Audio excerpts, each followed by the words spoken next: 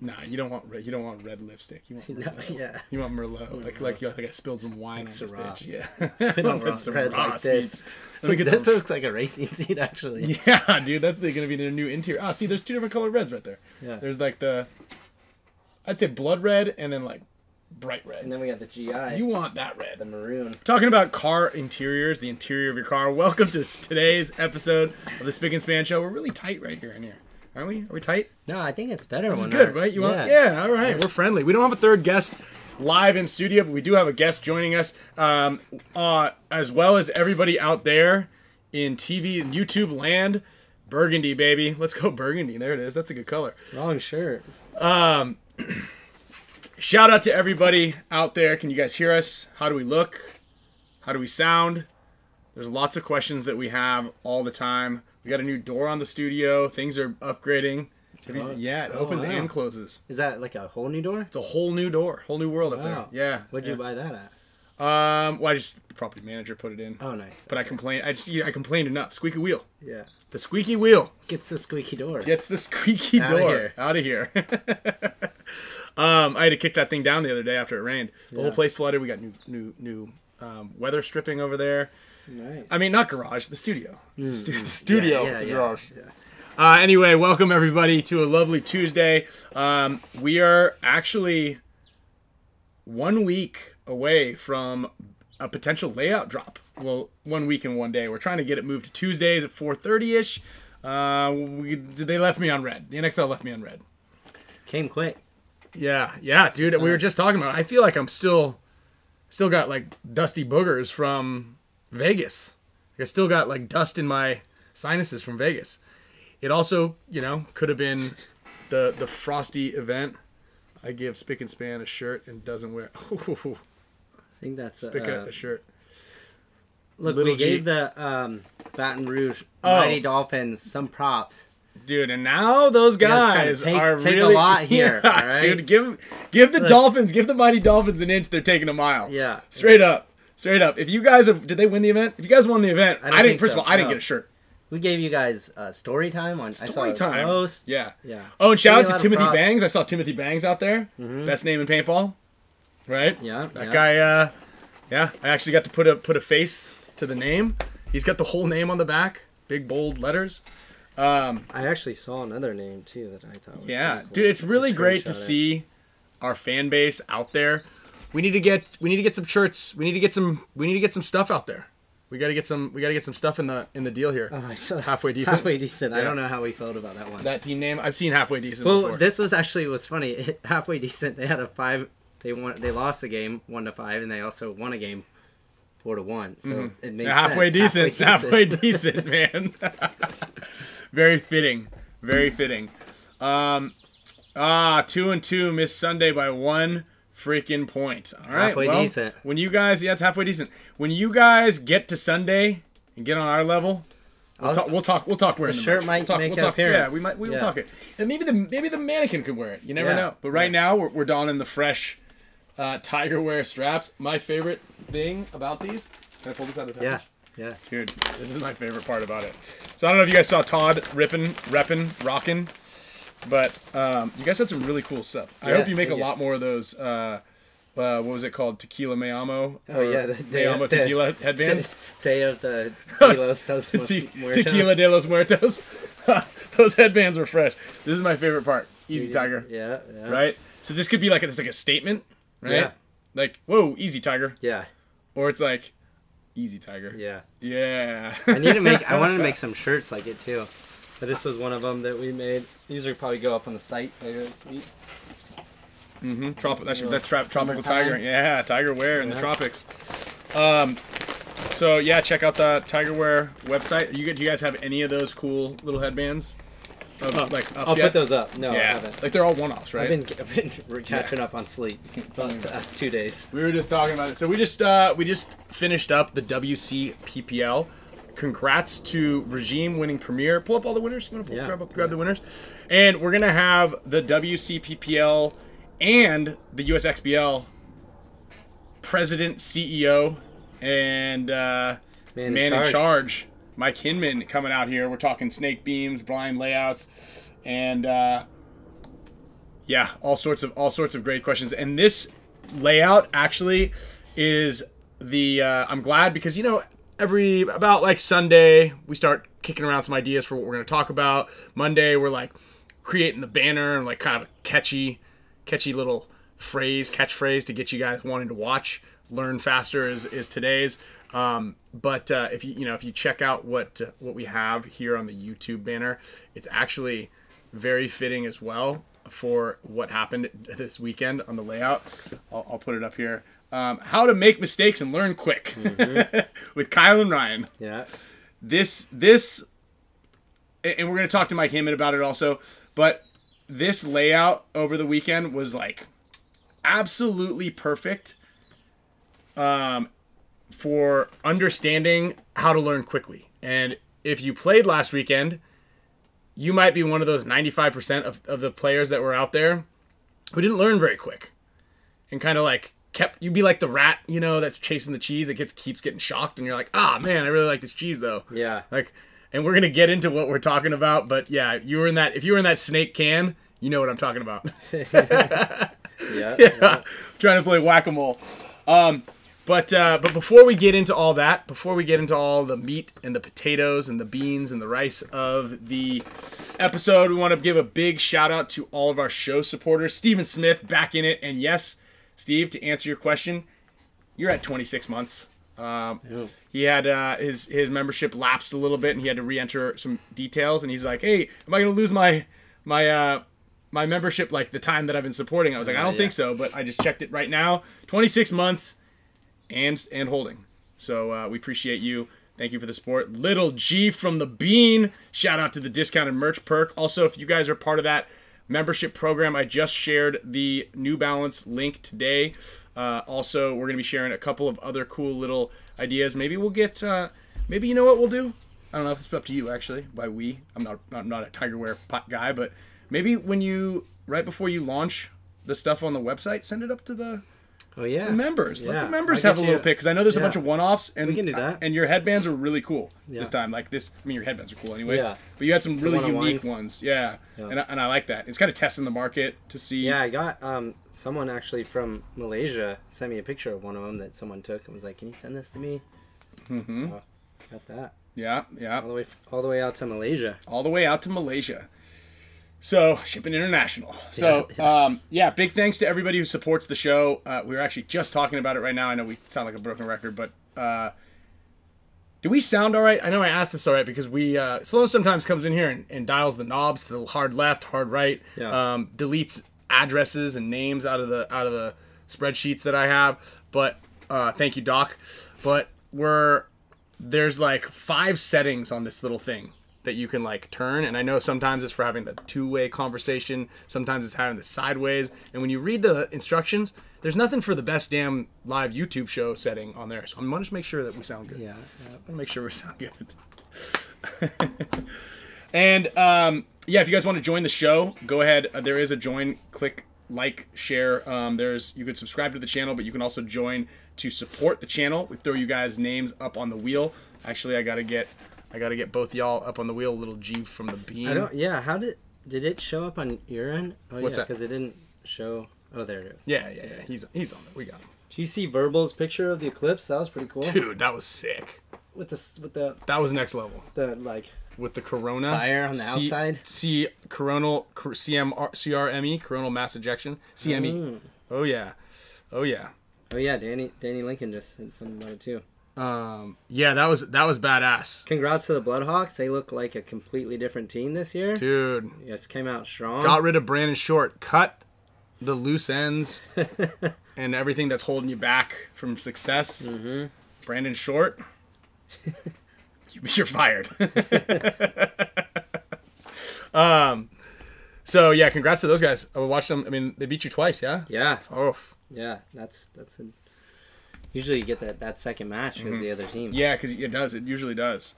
And I want to say congrats to Narcos, man.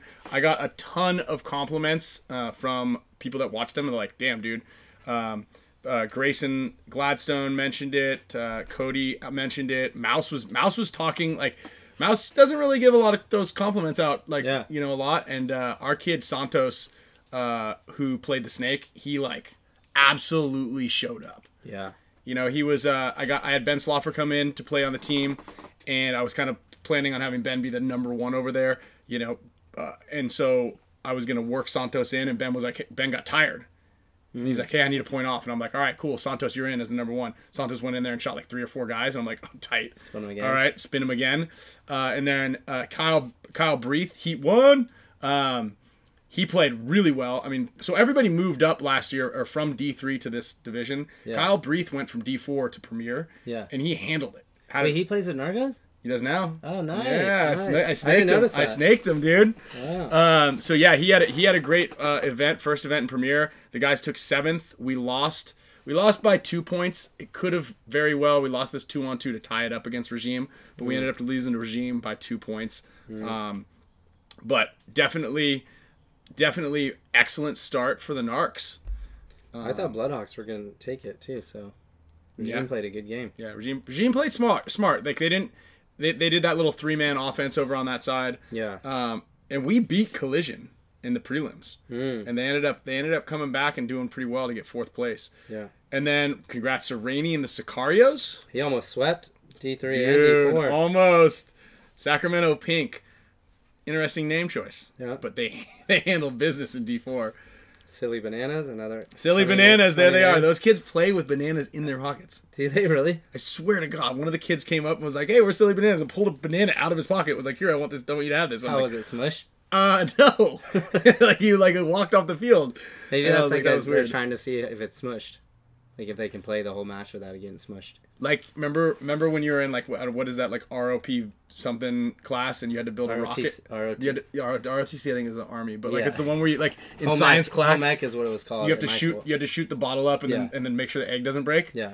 If you can't play a full point without smashing a banana in your pocket, a full match, right? That means you're doing something wrong. So every time you go to the field, I bet we could do something. That's what we should have done for April Fools. Putting a note in my calendar. April Fool's 2025. I got y'all. I got y'all. But yeah, congratulations to all those teams. I had Omega also jumping up from D4 to D3. Made Sunday. Got our butts kicked pretty badly on Sunday morning, or Saturday morning rather, on the D3 line. But definitely new team or revamped team moving up a division. I'm really proud of those guys. And we're gonna talk about why they didn't do well, perform well, and why, I don't know, we had 100 and something teams probably at this event. It seemed like the parking lot was so full, but why 100 and something of y'all didn't do well, I guarantee, I'm almost positive it's probably right around the same reason. And then, yeah, we're going to get Mike Hinman on as well. But also, big shout out to our sponsors of the show. We've got Gen X and Arfon. You guys have been supporting us. They've been supporting us for a long time. And always very eager to make sure we have prizes for everybody. So we got some pod caddies, water bottles. Those are going out. NECTR pucks are going in each one of the shipments that are going out as well. They do have all the deals that are going on. If you guys are going to the NXL Texas, make sure you guys load up on pods. Every little thing counts when you guys are playing. So you don't want to have to fumble around with like dirty pods or 15 different types of pods that you're trying to put in everybody's packs. And some have tape on them, some have stickers on them. You're fussing to get them out. Just get the right pods for the game. Dynasty uses them. Pretty much I don't think there's any pro team that doesn't use Gen X pods, to be honest. Yeah, I don't think so. So best pods in the game, hands down, without a question. Support them also because they support the show and paintball in general. And they're just good people. And on top of that, they're also making the pods biodegradable. They're integrating that into the system. So they care about the environment. So ditch your old pods, I guess, into a landfill. And then get the ones that biodegrade after break down after a while. We'll have to think about that. Next decade. Yeah. We'll do the right. And then Dustin over at GG Sports, he jumped on here as a show supporter. Obviously, you got to be in the demographic to play out there. But they're having event 2 is going to be moved to June 1st and 2nd. We were trying to come out there. We're going to probably do something with the Spick and Span show, another live show out there. We're trying to do it this year. But he runs an awesome park. We've talked about it. You can go to facebook.com/GG Sports Park, and they're actually opening an indoor turfed field, but they're going to be putting other sports in there. So you can bring like a crossover, right? So you're gonna have indoor soccer, baseball, softball, birthday parties. They're gonna have the gel blasters, and they're also gonna have reball set up in there. Oh, nice. So you can kind of like get the crossover sports over there, and then hopefully host tournaments and do all that stuff. So one of the big things that we like is, you know, the crossover stuff. Anybody who's supporting paintball, growing paintball, trying to get it out to the masses, and then on top of that, they have a pretty rad setup. Like probably one of the best, freshest new spots in the game. So yeah, big shout out to them. And then you know, Paul and Matrix Gear. Paul is Paul's a great dude, man. Paul's the best. He's so good, dude. Just see that video, mouse. Yeah, Spike. He's hilarious. He's great for paintball. He's a great guy. Matrix Gear has been supporting the show since day one. So check them out. Support them. Obviously, support all the sponsors who support us, and support paintball. Okay, that's big. And if you got a brick and mortar store, even better. Go in there in person, bullshit with them, hang out, read the magazines when Great American Paintball comes out, and make sure you get a subscription to that. I'm excited for it. Yeah, it's gonna be cool, man. I think it's happening soon. It's happening very soon, isn't it? I don't know. We'll have to try to give Alex. We gotta get Alex there. Oh, look at these guys! We got a lot of dolphins in the house, dude. The dolphins are in here. Let's go. Stop trying to play on. Just stop playing. This is their viral marketing. They're good job. Guerrilla marketing. Great work. Great work. Yeah, verbal, exactly, dude. Back in the day, dude, I was a paintball grom. Like, I was in the store chatting, looking through the bargain bin. That was my favorite thing about old paintball stores. Is the bargain bin. Did you guys have one of those at your store? Did anybody have a bargain bin? It was just like random line, like odd pieces of macro line would be in there, and you're like, oh cool, this is only $1. Like old trash and shit. You'd be like, yes. You know, one man's trash, another person's. Yeah. $30 shirts, $120 jerseys. $120 jerseys? Oh, they've got the ties on them. Oh, yeah. Yeah. Okay. I see ya. Penalties. And yeah, man, this is gonna be a fun show. I'm actually really we tried to get him on early. We can give him a call right now, actually. But it's actually kind of better that we got him on now. Let me get the retinal scan here. It was actually really. I'm glad that we're getting him on now rather than last week, because we can talk about both events. We can get all that stuff sorted out and handled, and really check it out. Oh, hey, look at this too, huh? Thank you, Mr. Clint Riddle. Dude, this is dope. Little portrait of Alex FRAIGE up in the future. Here he is.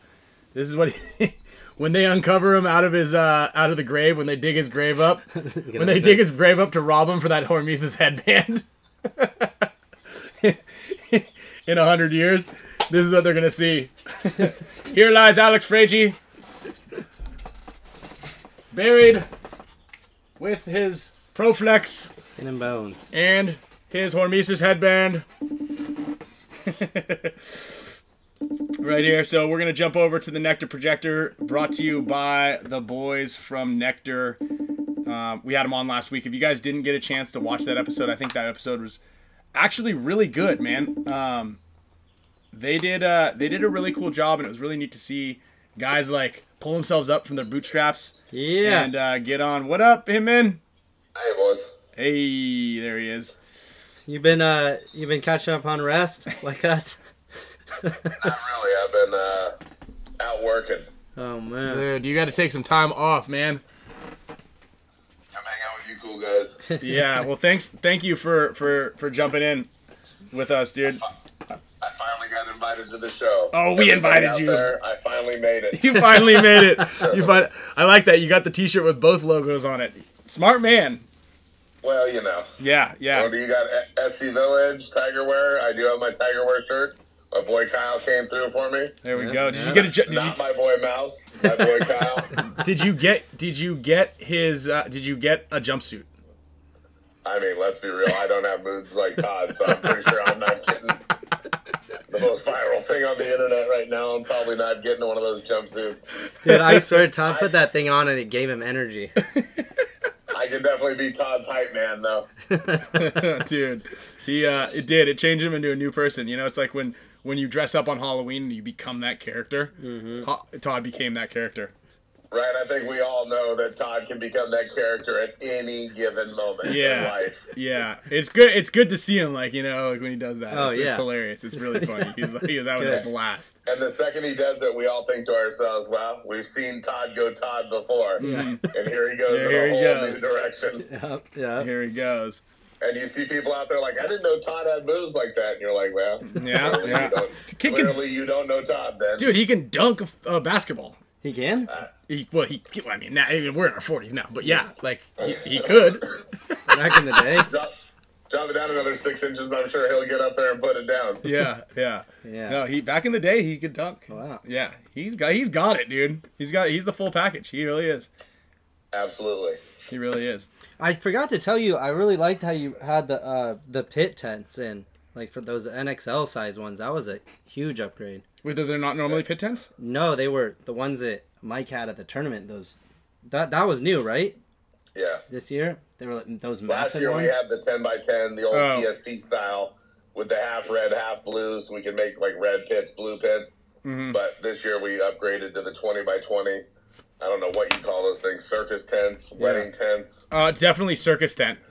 No, it was good too. Even on Friday when it was raining, it was nice too because like I feel like everyone tries to like smash into the pits even when you're not ready to play, and so like that gave space even on the outside, so you had room. That was cool. It was kind of funny. The West Coast guys aren't used to that big of tents because they would still all be crammed into one 20x20. Yeah. With the other 20x20 just being full of random family members and people.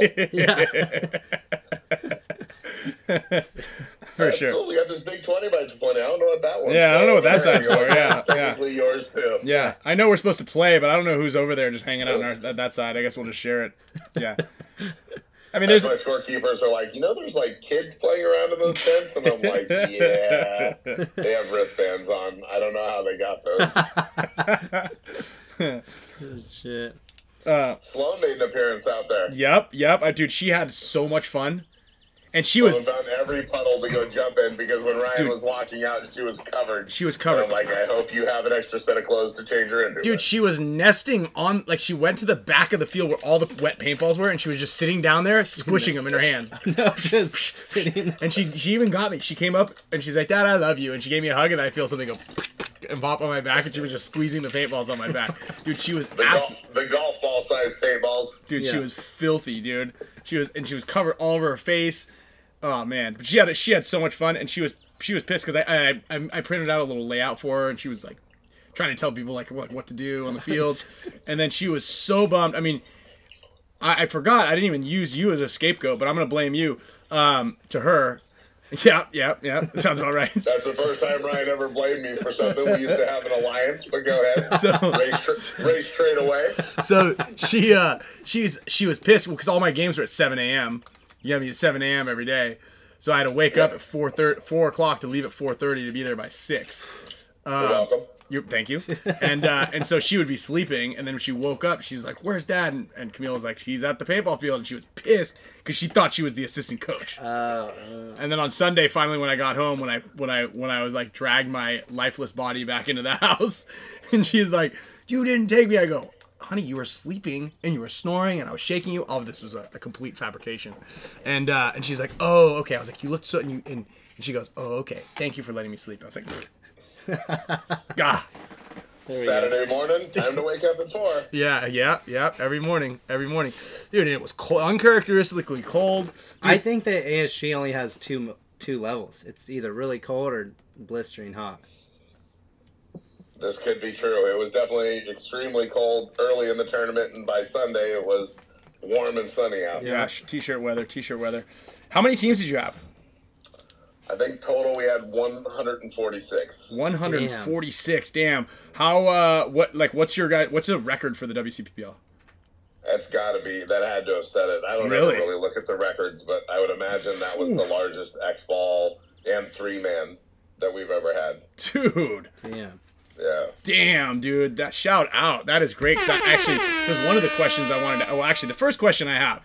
Mike, is the snake hot? Always hot. Yeah, it's always hot.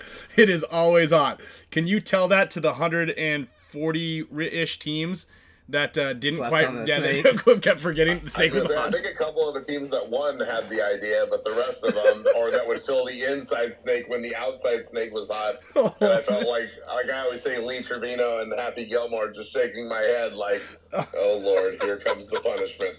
Or the guy that would run from their brick to the other team's brick while the snake was hot, and it was like. I mean, it is crazy. I would see people in some of the lower divisions, too, like someone in the snake would pop out and just miss a shot, and the guy that would be, like, in one of those towers or cans would be like, where did those paintballs just go over my head from? And then he just, like, a couple of seconds later, just catch, like, 3 more. Like, or 20 more. Yeah. Dude, and that's, like, my favorite thing to see. That's my favorite thing to do. It's like just it's so funny to see somebody just get the side of their whole body just blown to bits. Like, oh, again and again, and it was the same. They would happen to him multiple times in a row, and you're like, so that's kind of like the whole theme of the show is like, you know, how to make mistakes and learn quickly, right? How to learn faster, and it's just, I don't know, you know, it's like when you get stung, and I actually prefaced it with my team at the end, and I was like, look, or actually I kind of explained it. I was just trying to put it in perspective. It's like, you know, when you get a speeding ticket. You get pulled over and you're like, oh shit, my heart's racing, and you're like, dude, I just got like an 85 and a 65. Like, oh, I'm screwed. My insurance is gonna go up. This is gonna happen. And you for sure when you pull out, it's not like you're like, well, you know, lightning won't strike twice. You're just like you're like at the speed limit. You're like, God damn it. Yeah. But these fools would get shot by the guy in the snake, and then the guy would get in the snake, and they'd be like, well, I'm gonna get him this time, and then he'd get worked. Yeah. Yeah. Especially with that big of a snake, no breaks in it, no corner. That's why all the teams that ask me, I'm like, there's no corner on this field. You can't contain the guy. So you have to get over there and at least keep the guy honest in the snake. Yeah. No? Didn't work last time or the other time? Nah. Yeah. No need to fill it again. Yeah. Yeah, man. So, when you, like, so why do you do blind layouts? I mean, you know, years back when we all had coaching and guys like me standing on the sideline telling people up, down, left, right, and the 6th man of the year, I feel like we just lost a lot of IQ in paintball, right? There was kids that just didn't know how to play paintball. So I thought going back to the blind layout would help that. Plus a lot of players that play in our league, like Regime wins our Premier, which is is really semi-pro, right? It's up to 4,800 points, which is semi-pro. Like last year, Fit or Blast Camp could have brought their whole roster and played in that division.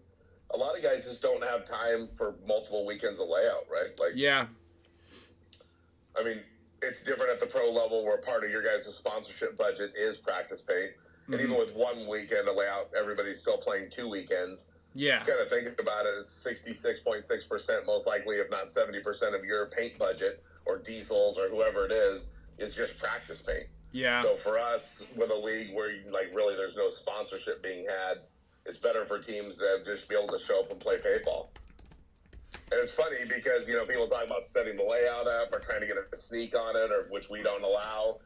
And you put it back to the players, like, what do you guys think? I actually put it on the WCPPL Facebook page on Thursday night.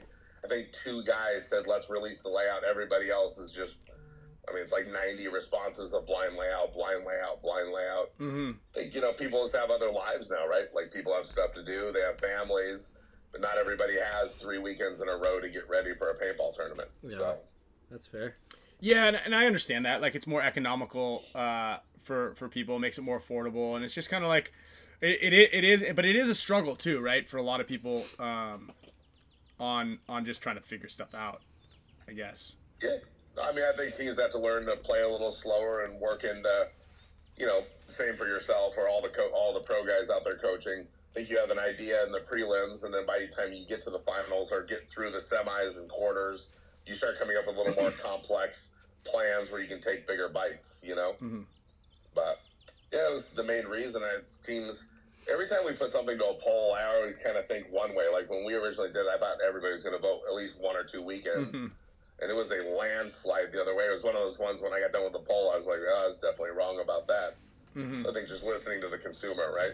Yeah, I mean that's obviously important when you got a product that you're trying to make. But I mean, obviously it's working out really well. And dude, it was a rad event. This is a great event. Yeah, you know, I really like the layout too. I thought the layout was awesome. I think they're gonna leave it up for us to go practice next weekend. We're practicing up there at ASG. This weekend coming? This weekend, yeah. Oh, nice. Yeah, so I think they're probably going to lay it. I was hoping we were going to get to play it too. Yeah. In Texas. It's a good one. Yeah.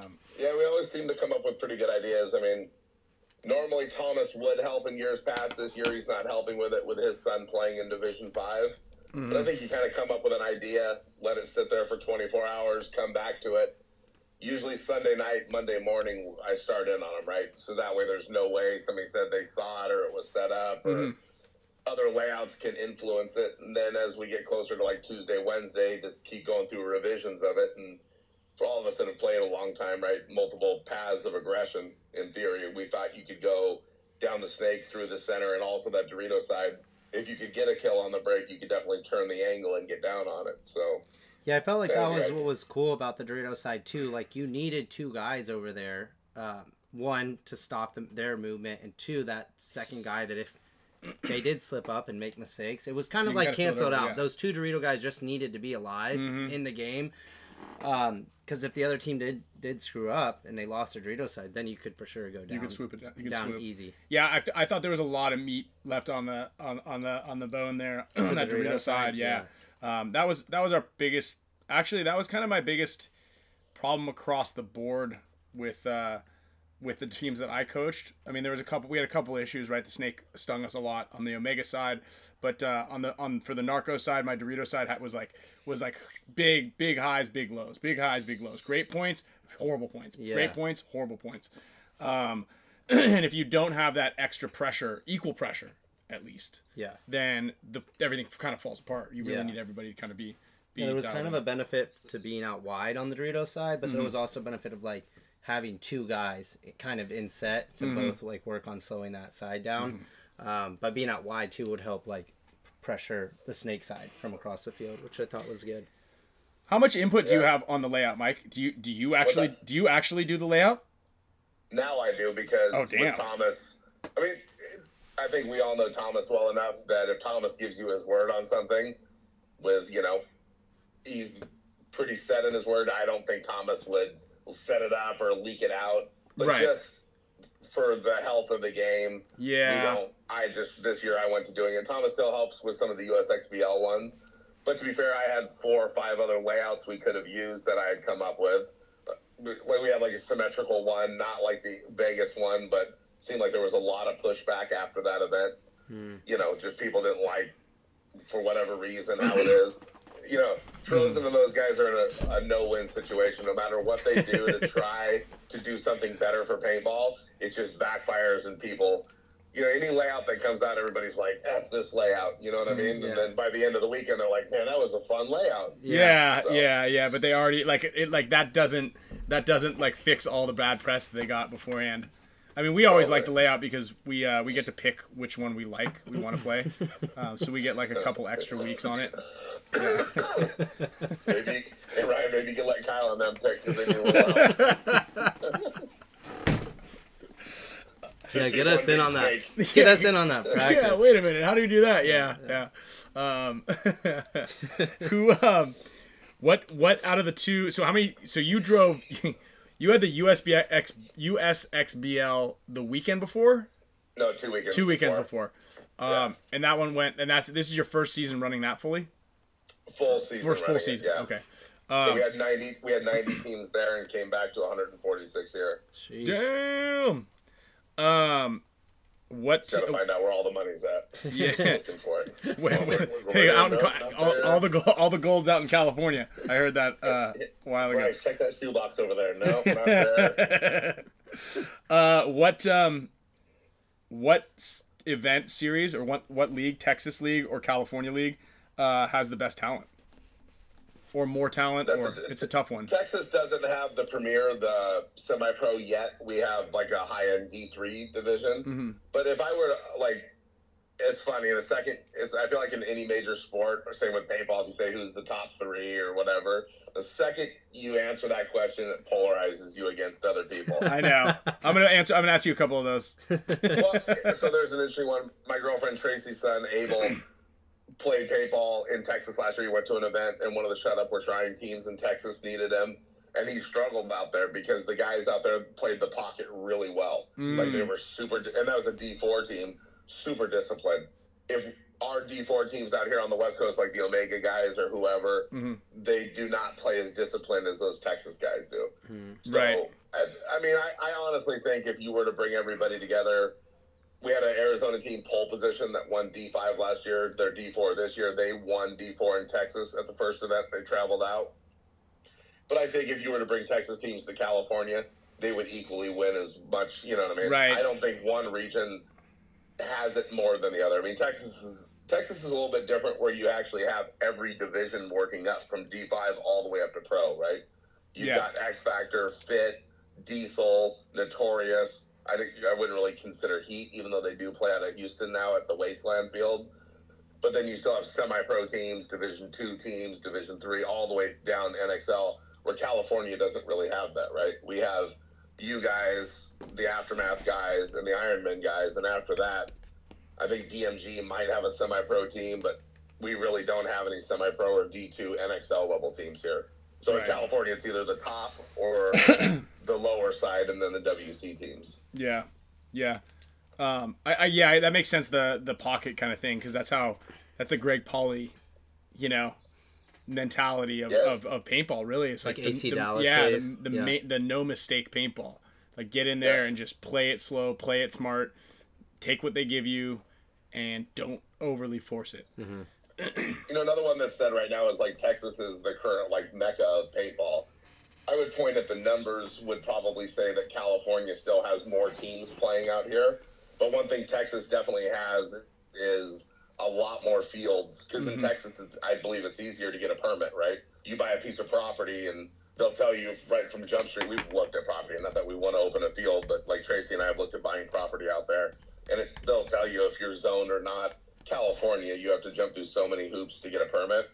Like even talking to like Gio at SC Village, like I don't think he'll ever start a new field. I think Gio will just take over failing fields like he did in Texas and use their permit, because to get one, it would just be a nightmare. Like Glenn's dealing with his permit issues, right? It's very difficult for any business in California compared to other states. Like we're way over-regulated. Even Wayne, like when Wayne got his permit for his field, there was some land out in the back there that got basically turned into protected wildlife, protected because some native tobacco plant that doesn't even grow there is out there.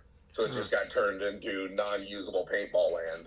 I remember Fran was looking at a field that was out by Victory, like in Santee or something out there, and they're like, yeah, you can build a field here, but you have to pay for a street light to get put in, and that's $750,000. Yeah, I remember that. Like crazy. They're like, wait, hold on, what? So that's where, we do, I mean, California, and I'm sure Florida too, but more so California, we don't really have a lot of bad weather, right? Like, we do have some rain, don't get me wrong, but not like Texas, not like Florida. We don't have hurricanes coming through. Yeah. Texas, I remember being out at a diesel practice last year where the guy on the news said it was like the 100-and-something day of triple digits in a row. Like, it's just oppressively hot. Yeah, you just can't. Yeah. That's. I think all the regions have really good paintball going right now, right? Like I think you have to have a good regional level. And last year when Texas had 3 competing regional leagues, right? The Fit League, USXBL, and Bunkerfest. There's a lot of good paintball coming out of there right now. Yeah. So it's good. Florida's doing good. The Northeast is doing good. Midwest is doing all right now. Virgil's got a series out there, so I think as that does better, you see the numbers of the NXL staying up. Yeah, then that's a great one. So you mentioned Ambush, and I know Glenn had some permitting issues. Where is the next WCPPL going to be? At ASG. At ASG. 100%. Okay. Yeah, that was decided before we even went through this event. Okay. So, and then after that, we wait to see what happens with Glenn, or if we go to SC Village, or where it is, right? Yeah, Gio has the next field set up, and he says he's going to keep kind of building out. It was funny too. It was like right after I talked to you, Mike, I think on Thursday or Friday, and you're like, yeah, I got 120, 140 teams here, and Brandon Cornell sends me a text. He's like, hey, do you think any of the fields are going to be open so I can run drills this weekend? I was like, Brandon, are you fucking kidding me? I was like, you know how many teams are here? I was like, are you trying to troll me? Yeah. I was like, why are you texting? I was like, you should text Mike. Full field. Yeah. Did he end up coming out? Did you see him? Or? I don't think so. Yeah, I was like, text Mike, see what he says. He knows better. Yeah. No, I think you kind of makes sense. Yeah. That makes sense. What about like well, I guess it's kind of early to say, but what about expanding the WCPPL out to the East Coast, to the other portions or areas? I mean, I think we have ideas of moving outside of our current spheres of influence, but we'll take it at the end of the year and kind of look at where we're at. Like, no matter what we do, I've said this in other shows that I've been on, like, no matter what I do, it's always going to be me against the NXL, right? When in all reality, like, I knew Tom shared the dates with me long before World Cup this year. That's why we didn't hold our first event until way after Las Vegas, to try to give teams the ability to play both leagues. No matter what we do, we feel it'll always be us with them because we're the second largest and it's not even close, right? Like, it's NXL's the big guy, we're little brother. But for us, it's just trying to have this platform of, low cost, high quality reps. That's how I view it. Kind of like the Premier Division for WC, it's 8,000 points. We really don't respectfully want any of you guys playing in it because we know you would change the outcome. Either you two, Mouse, Marcelo would be a massive difference maker. Guys like GJ, Cyrus from, Fit was out there. Like the pro guys that haven't earned their stripes yet, we're cool with that, having one or two of them out there.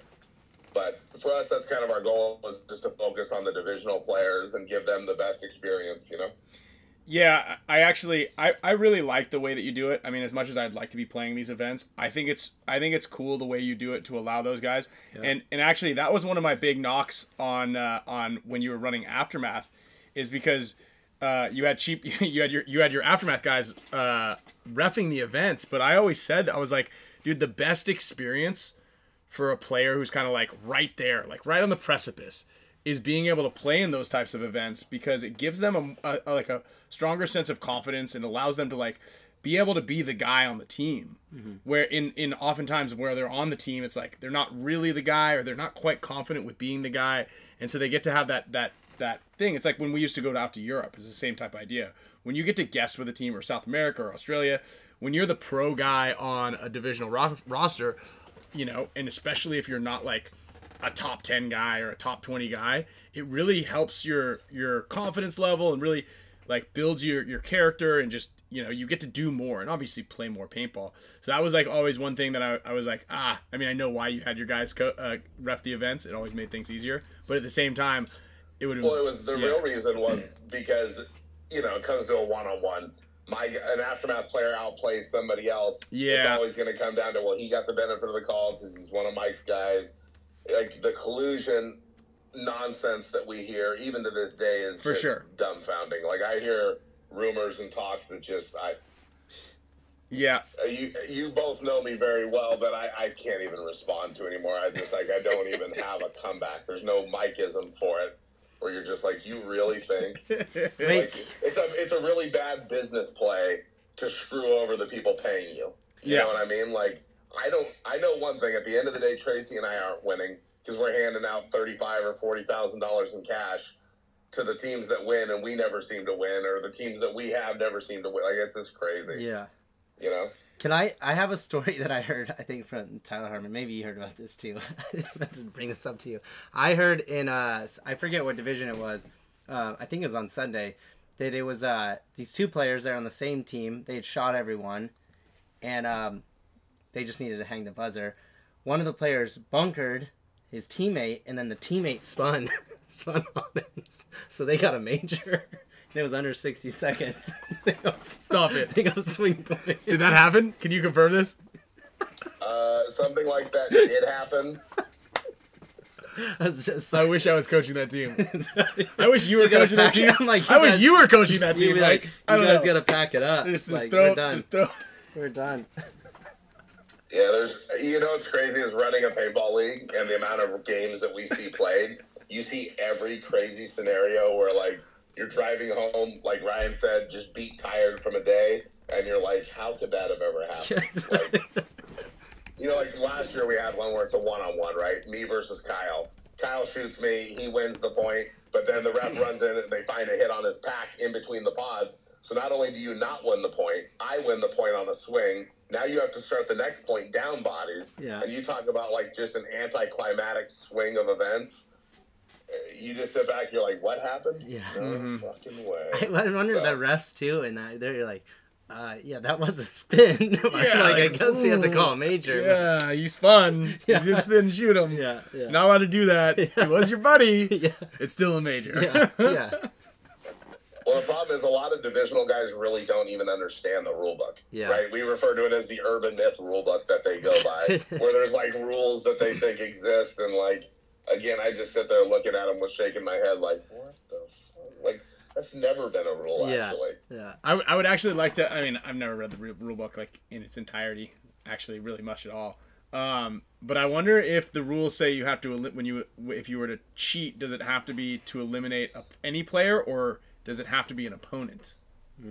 It's probably any. That was the question that I was going over with like Ahau, the pro field head ref. We were all, and Timmy and all the guys from the pro field, we were going over it. Which just turned into more of a laughing situation than an actual. What do we do? I don't know, dude. Give that fool a major. I don't know what the exact rule is, but let's give that fool a major for sure. Tyler was like, you definitely deserved a major just for how idiotic that was. Like, all right, fair enough. Oh, that's great. That's good. When's US XBL's next, right? Yeah, in the May. Back at Fit. And I don't think we're gonna be. Well, it depends. I don't see what pros will be out at the next WC because it 2 overlaps on that practice. Yeah. It's the second weekend before, not the layout weekend. Right. It's the one that's like, the non-layout weekend. Yeah. But I don't those think are easy to move. Yeah. Those are easy to move around.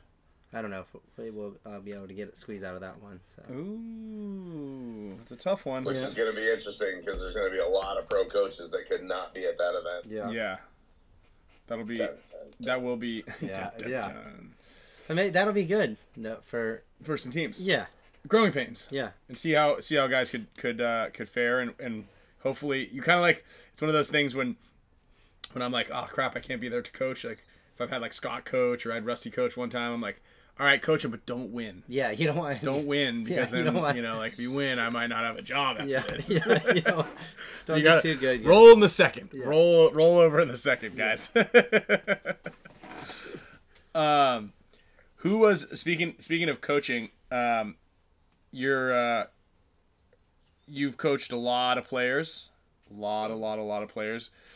Who is your actually? Before I ask who your favorite was, how do you know, or how quickly can you find out if a player like has it, like if they're gonna be something? Because dude, you've arguably made like the best paintball players, some of the best, from like the ground up. You know, Mouse, Dalton, you, can't even name them all, but Rainey. That's right. You know, Marcelo. Yeah. So multiple. Golden. I mean, just grit, right? You're just looking for gritty people, right? Like that's always, even like when Kyle moved out, right? He was living in Florida, got in his car and drove out, lived in my house for 9 months or a year or whatever. Yeah. Like people that are willing to truly make it happen, right? Like jump through hoops to live the dream, right? Mm-hmm. So, and I mean the original Aftermath kids, I mean they had to fucking take some serious punishment. Because I was absolutely insane at that point. You know what I mean? But it's funny, though. Every one of those guys to this day, every year, always sends me a random message, like, thanking me for all that I put them through. I mean, I think Mouse might still have some PTSD about it. The rest of them seem all right. You know what I mean? But, no, I mean, you know, Ryan, like, you've coached a million people too. Some people you can just tell have the it factor, right? Mm-hmm. But it's funny. As much as people like give me a hard time about coming down on people, I coached you on Dynasty, and you and I didn't have to say a lot of words to each other. Mm-hmm. And I think, like, I always tell people that, right? Because people will be like, I don't know about Ryan, and I'm like, man, honestly, Ryan was the best dude I ever had on Dynasty because it's just some shit had to get done, and you went and got something done. You know what I mean? Like there was never like ego measuring or, you know, who's smarter than this? Like, I thought you and I had a great relationship. Yeah, you know I agree. What I mean? And to this day, right? Like, so. I think you've only yelled at me or tried to kill me one time. One time. I don't think so.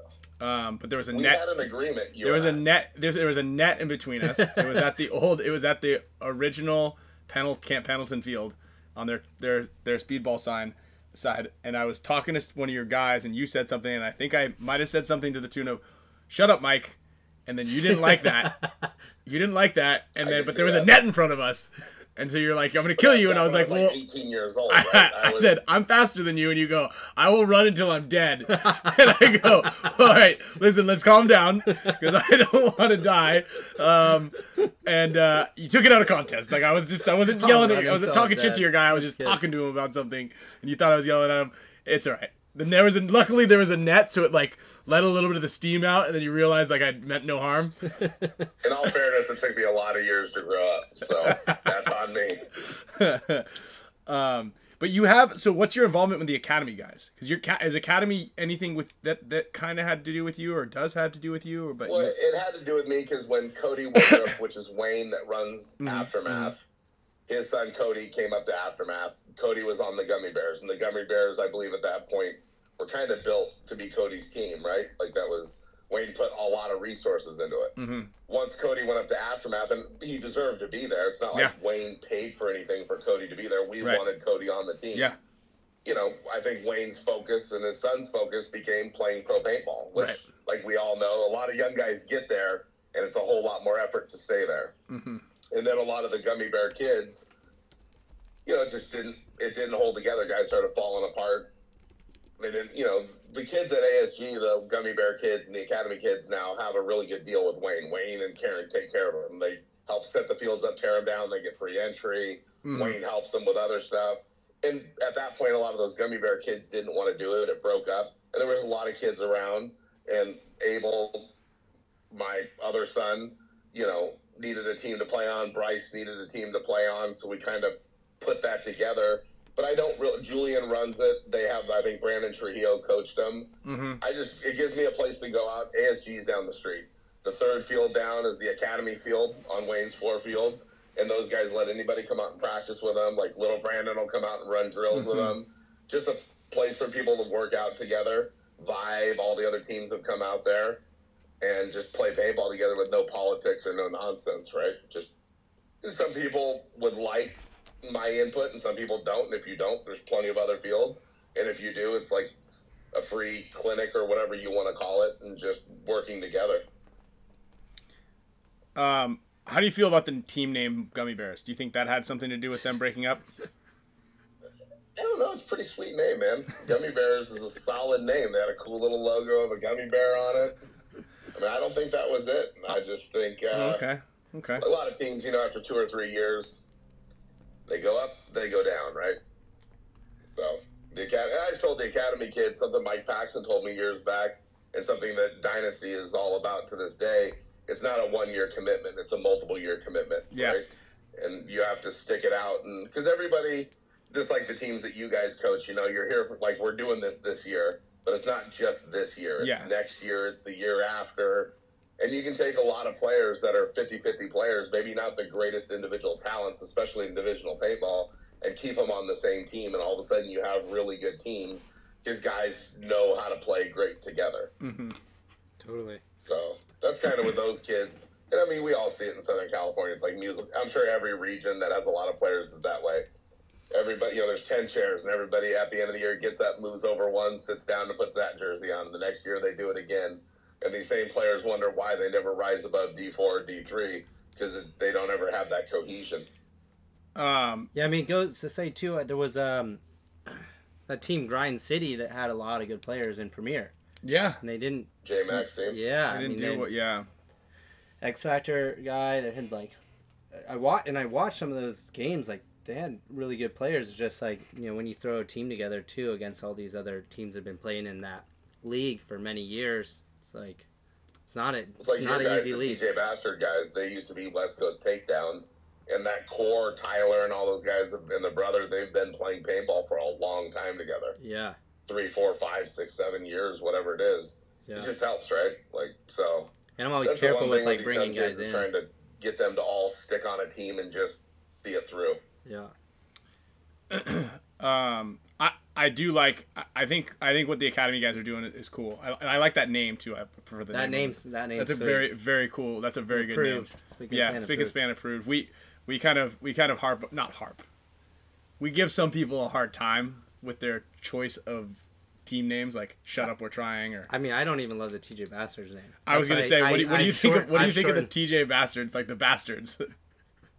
I mean, it's a unique name. It's one that we haven't heard before. There you go. It's definitely one of those ones where you're like, it's different. I like to take the vowels out for the jersey and smash it together so it looks a little bit easier. Ryan, what do you think about the silly bananas? Dude, we were just talking about those guys. They play with bananas in their pockets, I think. And they give the other teams bananas before they play them. That's what they do. That's what they do. I think they got second place in D5, and I don't think they ever expected to make it out of the prelims. I think they are good for those guys. Just to have fun, and all of a sudden they're in the finals, and I'm like, man, these guys are going to pull it out. They're like, we're out of bananas. So they gave away like 300 bananas or something like that. Dead serious. I'm not even like. I believe it. I see them walking out with bundles of bananas, and I'm just like, what? They've given me a banana before. That's hilarious. They probably remember that. But that's the best thing about it, right? Because like. Look, you have 146 teams, right? Same thing with the NXL. You've got several hundred teams that are coming in there. There are the guys that know they can win, okay? Right? There's the guys that believe they can win. And then there's a lot of people living in fantasy land. They don't put the preparation time in it. They just, for some reason, are in disbelief, and they think that they're better than they really are. They don't need coaching. They've got all this stuff. They think they've got everything dialed in. And then you've got guys that are there going, I'm going to play my 4 matches. If I win something, maybe I'll make it to the 5th one. Who knows? But I'm not. I have this realization that I'm going to get out what I put into it, but I'm going to have a good time. Yeah, and they're like, you don't get disappointed when you have that, when you're just realistic with yourself. And it's such a funny thing when people are so unrealistic with like what the reality is going to be. Sure. But shout out to those guys for just being like, you know what? Because I think more people would have more fun, and they would probably end up doing better. And it would like cut down a lot of the nerves of playing, because if you have so much pressure on you, because you're like, what this, and then you stop blaming Mike and the refs and all this collusion and all this bullshit and Tom Cole and the other refs and the foreign refs, and you got the guys from Venezuela hate me. Let me address the foreign refs really quick. So I'm at USXBL, right? Monday we're doing teardown, and we have to pack the trailer, massive 40-some-foot trailer, right? Mm-hmm. And it's taken a long time. So Alicia, that was the head ref for the NXL, I think she got the award or whatever. She was driving guys back and forth, and we had to take one guy from Ecuador. So Tracy and I took him, which Tracy's sitting right over here off camera. Hey! So we drive the guy. And, I've always heard the South American refs thing, right? They don't know English or this or that. And, Daniel was his name, and we drove him. And I just asked him, you work 2 days at $200 a day, right? It's really not, that $400 isn't worth that. And, he's from Ecuador. He's a photojournalist. He makes $300 a month down there. So it makes sense for him to fly to America, stay on somebody's couch, make $400, maybe get another tournament next weekend, and then probably buy clothes or something and take it back. Like he's on a tourist visa selling clothing back in his country and work for that. And just my 2 cents, as Americans, that's about as American as it gets right there, right? Coming to this country, working harder than anybody else wants to work, putting in 12, 14, most refs are 12 to 14 hours a day, whether it's NXL, WCPPL, USXBL, MVPS, whatever league it is, putting in crazy amount of time to make nothing less than minimum wage. Mm-hmm. And even the South American guys, Friday night, of course, they got Chick-fil-A for dinner. The league buys them dinner and takes them to the hotel so they don't have to go out. They can just eat, sleep, and go about it. But that night and the next night were pizzas. Each of the nights, they're already downstairs in the lobby having a team meeting about critiquing their own reffing and what they saw of each other. And just watching that, most other refs from America are, you know, out drinking beers, jerking off, just doing whatever they're going to do. These guys are really taking it serious. And I just, for everybody out there that like throws stones at the South American refs, those dudes absolutely worked harder. And I believe most of those guys are probably on the NXL setup and teardown crew. Yeah. Our setup and teardown crews. And for the amount of money they make, those dudes work really hard. So as much as they may not know the bestest English, they definitely know I'm serious. Those guys know the rule book. And, you know, I watch penalties come out, right? You're trying to understand it, especially from a league promoter's point of view. You're trying to understand the penalty. And I saw 100 flags fly, and I can honestly say there was not one flag that after I got an explanation of what it was or you see the hit, you're like, man, that was the right call. You know what I mean? So hats off to all those guys. I think we flew in 24 guys this weekend for the reffing, and I think in 16 years it was the smoothest tournament we've ever had. Yeah, I didn't really see anything that was like... Brian Booth said it was great. We got hosed in our D4 round 2 first game. Pretty bad. Only on 1 point though. On 1 point. But other than that, I agree. Like I think I liked on it was the field 2 refs were definitely like they played no bullshit. You know, like if you got shot and you were playing on, like you're gonna get a penalty. If they have to yell at you, what the rule book says, and right? it should But be right, and I like that. But it was consistent on both sides, so I was happy with that. Like I'm okay as long as it's consistent for. If it's not just, you know, one team versus the other, like if the guy's like, hey, you're hit, get out, then it's, you know, I think how it should be. Which is interesting on that because that field was A-Hal, which is your pro ref, head ref. You got a couple like left and right side or other guys that are pro level guys. The other guys are semi-pro and divisional NXL guys, but none of them are from this time zone. You know what I mean? So they don't know who's playing. They just know this team's versus that team. Sure. There's a hit on you. And, you know, for all of us on the coaching side of the box or the pit side, you see somebody come out and you're like, there's no hit on him. And then they do a 180 and you see a huge hit in their pack or whatever it is. And you hear the divisional coaches will be like, well, they didn't pull my guy out. It's not our job to pull you out. Right. It's your job to call yourself out. But if you are playing with a hit on you and you're shooting your gun, it's a penalty. Like, it just is what it is. Or you don't even have to shoot your gun. If you're trying to slow down, you know, if Ryan's team is trying to burn the corner, that guy dives in there for 10 seconds sitting there. Yeah. While we're still pounding the outside of the bunker, it completely throws off the course of the game. If you know you're hit and you're trying to stay on the field, it's a penalty. And I truly mean this. I think a lot of divisional guys don't understand the rule book. They really don't. No. They think the ref has to come pull them out.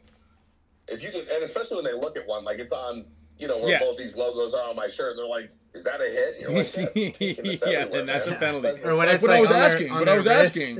Like, is this? Hey, is can you come check my wrist? Well, dude, I was asking you. You're gonna throw a penalty? I mean, I was asking you, like, dude, yeah, no, I understand all that. No, that's it, and for sure, those guys don't always. I told my D4 guys too on Sunday because they had to come over to the premiere field. I was like, these refs are strict. Like they're not messing around. So make sure you guys are. You know, in events past, I watched like Notorious before they were a pro team. They came and played. Those dudes would get hit, and before you could even look for the hit, they were running out of bounds. And you can tell the refs are looking at each other like, man, it's going to make my life a lot easier. Yeah. They're not just going to throw a penalty. But when you're out there, and I feel like, and again, I never have talks with the refs about the job that they're doing. I definitely stand up for them, but I let them be independent and run their own show. But, like, you know, you have to, I think at some point refs know, same with the pro division, certain guys get dirty a lot. And the refs are kind of like, man, didn't catch you on that one, Holiday, but I'm going to get you on the next one. Yeah. You know what I mean? And I think refs just kind of know, like, you're watching guys get dirty out there, and you're like, you keep doing that, and sooner or later it's going to catch up to you. I always like when you can see someone moving, like, kind of awkward, and then you see the ref run over from across the field, and he comes kind of looks over. Yeah. And then he's like, all right, yep, there it is. Yeah, I see you. Yep, flag. Gotcha. Got your ass. Who is your favorite player to coach? I mean, that's such a tough one because the second I say one name... Dude, come on, get him. Then your phone blows up. How about your top 5? Well, I mean, number 1 at the top of the list is probably Mouse, right? Okay. Because Mouse and I, as much as he's crazier than I am. And Kyle, you know he is. I actually told him that this weekend. You did when I was right next to you guys. Yeah. But I love Mouse no matter what. That dude's going to be my friend until my last breath. But with him, it was always easy. He knew what we needed to do. So when I'd be going to the box to call the play with him out on the field, he would already know corner, snake, whatever. And you're like, man, when you have a snake guy that wants to take the bite, that definitely helps. Yeah. So, I mean, obviously he's up there. I mean, it's not just because we're on the show, but obviously Ryan is right up there with it because no matter who you are, when Ryan's on the field, like when you're playing against Ryan and Ryan's eliminated, you're happy. You're like, man, 3-on-3, we got a good chance on this one. Yeah. You could be up 5-on-2 with Ryan be one of the two, and you're like, fuck, man, this dude's going to pull some shit. You know what I mean? So, without a doubt, Ryan's up there as well. I mean, all those guys that we played with on Dynasty back then, right? You could name any of them. Marcelo, right? Like, Rainey. Dalton for sure. So many of them. Got to be Dalton, too. You know what's funny with Dalton, though? Like, when Dalton first came to us, he was not good at paintball. No. Like, you can ask him. He went to the Xbox. That was his job with his Angel i3 and just waited to get punished. You know what I mean? But I like Dalton. I don't think he was the bait. Ever that close. You know what I mean? Like, he doesn't ever send me too many messages. But Dalton was a good player. He definitely got a whole lot better after he left. Not that he wasn't good. I'm just saying they got a lot better. He kept getting better throughout the years. But no, I mean, everybody, you guys know how it is. Yeah. Like, Ryan, you played with everybody, right? And everybody's come to the Dynasty camp. Everybody has a special memory, right? And a special place. You know what I mean? Like, Kyle lived in my house for a good amount of time, right? Dude, me too. And I was super tough on Kyle. But, you know what I mean? Like, I think Kyle to this day is starting to realize it was never personal. Yeah. Even though he still probably twitches in his sleep and has PTSD about it. You know? Like, I think he realizes it really is never personal. So no, but even when you came to Diesel, it was like we had a great bond, great line of communication. It was. Yeah, he said he spoke really highly of that kind of interaction. He was a little you know, I think you even told him. I wasn't sure, but I was nervous like, at first. This is the best thing that's happened. But then that first practice too, that was like one of the best practices I've played in like years. A big practice with like you guys. I think coming into it, I watched all the tape on Kyle, and it was like, okay, you know, Kyle's here. How do we get just a little bit more out of Kyle? You know what I mean? And also not putting Kyle in a position where he doesn't feel comfortable. Yeah. You know, letting him play to his strengths. So. Yeah, it was a fun time. You, Mouse, everybody was a fun time for all of 2 tournaments. I won't ask you who your least favorite person to coach is, unless you want to say it. Alex FRAIGE. Oliver. Nah. I mean, I love Oliver. We all love Oliver, right? Like, that's such a tough one, too, right? Because we all love Oliver, and to this day, I'm still learning things that Oliver said to me back then. The positivity and all that stuff. Like, it's still, I hear Oliver's words to this day. It's just crazy that we were on those championship teams together, and, like, I'm not saying this because we're on the show. Ryan, like, now people are starting to talk about Ryan being the longest, greatest player standing. But, like, without all of the other guys that were doing their jobs and their roles, you know, and again, I was constantly in the penalty box because being in the back center and being fat, I was constantly thrown back there. But I got to see Oliver play some of the greatest paintball he ever played. Yeah. But if you didn't, I mean, like, we're up 19-1 on Ultimate, and Angel's like, hey, is there any chance I can go over there to the Dorito side? And it's like, nope, you're going to the snake again, Big Daddy Ainge. Yeah. You know what I mean? Like, there were so many role players on those teams that made Oliver what he is, and like so on and so forth. But Oliver and I always had a great relationship. To be totally fair, it's not like I don't think anybody on Dynasty and I had a bad relationship. No, I don't think so at all. I think the only good thing is back then when you had 15 guys on a roster, there's guys you're closer to and guys you're not closer to. This because there's so many people. Like now, like on Diesel Cow, you guys have 8 or 9 guys, 7, 8 guys. It's easier to be tighter with 7 or 8 guys than it was with 3 lines of guys and coaching staff. So, but no, all things considered, I'm super grateful. I mean, you know, there's definitely been some guys that have burned out in my camp where you just look at them like, what are you doing, man? Like, I'm not going to name any names because it'll become clickbait. But Mike hates this person. Dude, it was actually I always love this story when you were coaching. I think we were out at the Victory Park, and you were like, "He's running right there!" Like, just this is like the ballsiest play for a coach, right? You're like, "He's running right there. He's just going. You know where he's going. I'm calling it out. Fucking shoot him. Yeah, it's that easy." And someone chirped up, and you're like, "Give me your gun!" And you're like, "Run to the snake." And then the first time, boom, you shoot him. And they're like, "Did I get you?" And they're like, "Yeah." You're like, "See?" Boom, put the gun back in the guy's head. Like, that's such a ballsy play. And we talk about it all the time about, like, high quality coaching and coaches. Like, for divisional people, it's so hard, right, to get a coach that's really good. And it's funny, I was just talking to the Tonic kids, and they were like, those guys are like, they're great dudes. They're funny. They're really funny. And, like, they kind of know what they're doing, but they lack a lot of organization. And they're like, "Yeah, some guy wants to coach us, but what the fuck does this guy know?" You know? But it's like, you want to have a coach that can do it, right? If you have a quarterback coach that can't throw a fucking ball, or never thrown a ball. Yeah, never even thrown the ball in the big leagues, you know, you don't want that guy. But, like, when you did that, I'm always going to use that story when I'm talking to people about coaches. It's like, "Hey, you know, like, my coach, you know, said to do this, this, and this." I'm like, what are his accolades before you tell him? I think being a coach, right, there's a couple things you got to have. You got to be respected, right? Because if your team doesn't respect you, you've lost the locker room. I think at some level there's got to be a small bit, or in Kyle's case, a lot of fear, right, of the coach, that there's actually going to be some level of punishment coming down if players just don't stick to the script. And like you're saying, right, and in other sports too, it's hard if you've never actually done it yourself. As a coach, right? For sure. Like, a lot of NFL guys are ex-NFL players. Not all of them, but a lot of them are. So at least you can say, like, I've actually done this, and this is why. So you're totally right. Like, as a coach, you have to have at least two of those things. But if you have three of them, I mean, same with Skinny. Why I think Skinny is the best coach out right now. But also, he knows you guys as well as you guys know you guys, right? Like, since we played 1998 World Cup together. Yeah. Totally. You know? So he's done it. He knows what he's talking about. He's super intelligent. And if people keep making mistakes, I mean, not that Skinny's going to whack him upside the head, but you know he's not wrong in what he's saying. Yeah.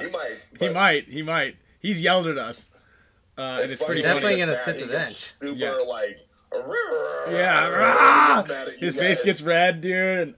And yeah, he about passes it out. He about passes out for sure. When was the last time you played paintball? Hard to say. No. I think I've messed around. Well, when Bryce was playing, I definitely had to play him one-on-ones, right? That's right. At Camp Pendleton, and I definitely cheated a lot. But besides that, I think the last tournament I played was 7-man Las Vegas with the Pirates. I think I played a couple games with them at the Riviera. All right. And that was brutal. And I think I also jumped in the Stone Assassins. Might have been before or right after that, because, like, Be Real or whoever couldn't go, so Rojo asked me to jump on and play a couple points with him. But that cement parking lot with turf on top of it was pretty rough on the body. Rough. Yeah. Rough on the body for sure. Somebody actually asked if you were thinking about doing any events, any other spots besides like maybe Vegas or Arizona. Yeah, instead of just California. I mean, we've talked about Vegas. Tracy and I have gone and looked at the same place the NXL just was. The problem is right now, Vegas doesn't have much water, and that place was pretty dry. Yeah, well, I just don't see a big, like, spending $30,000 to rent the place, plus move all the logistics in, buying more compressors and stuff like that. I just don't see a big. You're gonna spend $150,000 real quick to go there. I mean, our business model is kind of help fields build their infrastructure. Sure. So we can do them there, because no knock at Tom, they are a totally bigger show than we are, but they spend a lot of money to move trucks in, set up, tear down, and when they're all said and done, it's got to be $100,000 plus to do that, and there's no benefit left for the sport of paintball. Again, not throwing stones, I'm just saying our business model, we would rather help Wayne or Glenn or whoever it is, or in Texas, you know, Fit or whoever it is, build more fields so we have more space. I like it too because there's nothing in California besides your event, so that's good. Yeah. I mean, well, there's some smaller ones, smaller little places there.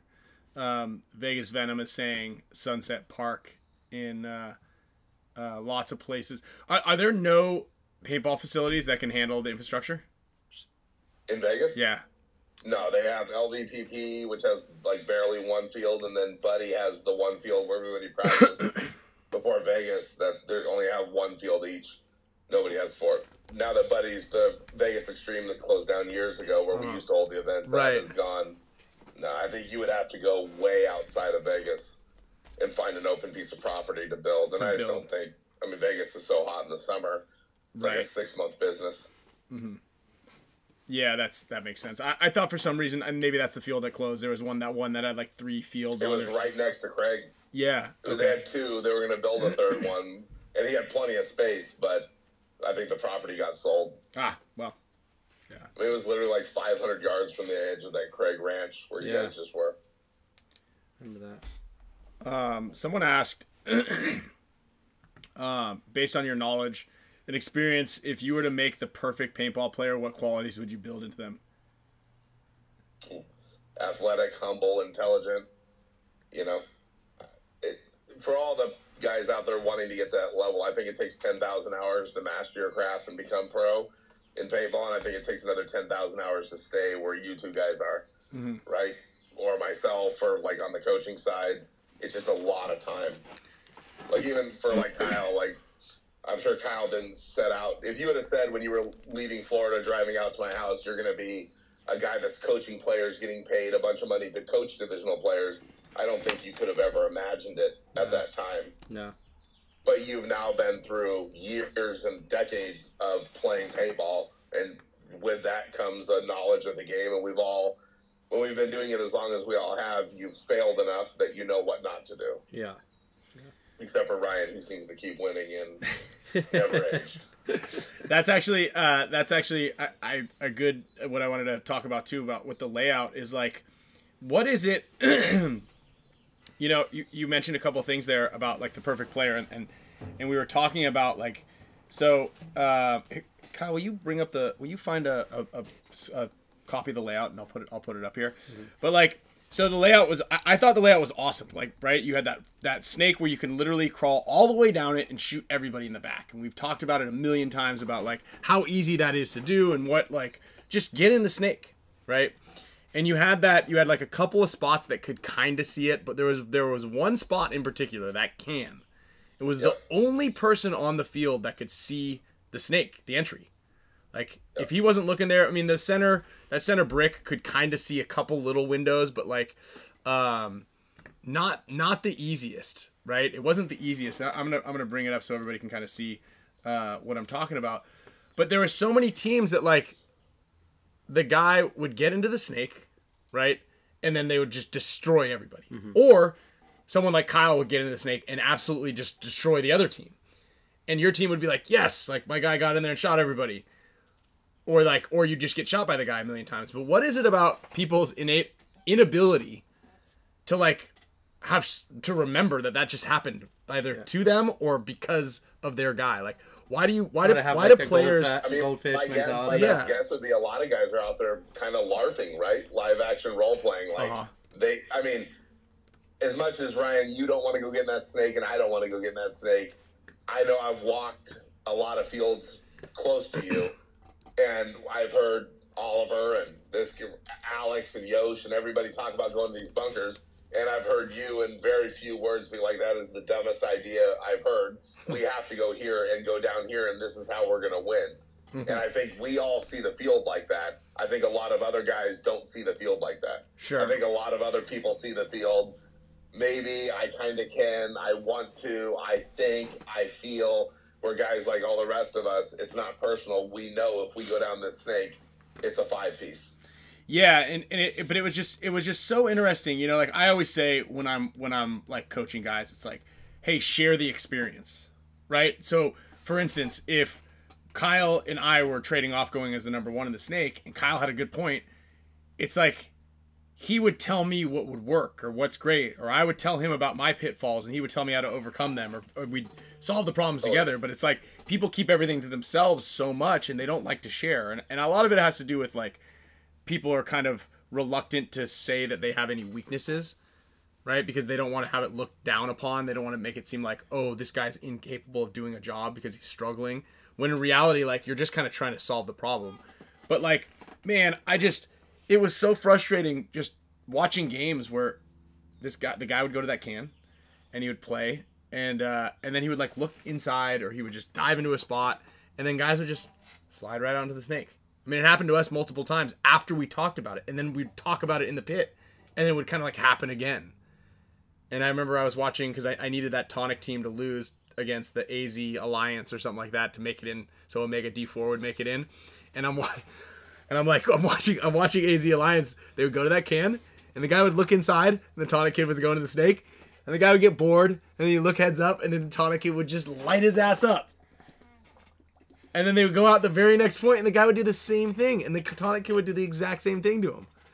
And it's like, man, why can't we like learn? And this happened. I mean, it wasn't just him. I'm telling you, 146 teams played, 5 teams won. I want to say 1,000 people did the wrong thing, and or they just didn't speak up. Yeah. Yeah, I think a lot of. I mean, I don't. How I saw it was the same way you saw it. Like, you have to get in there. I literally said to one team, I forgot who it was, if I was the last guy on the Dorito side, I would run across and jump in the snake from the Doritos. Yeah. Because you have to win down that snake. Or the guy's going to shoot you in the back, right? Every time. I mean, I watched that kid Major on the Academy get legitimately 10 to 15, 4 or 5 pieces out of that snake.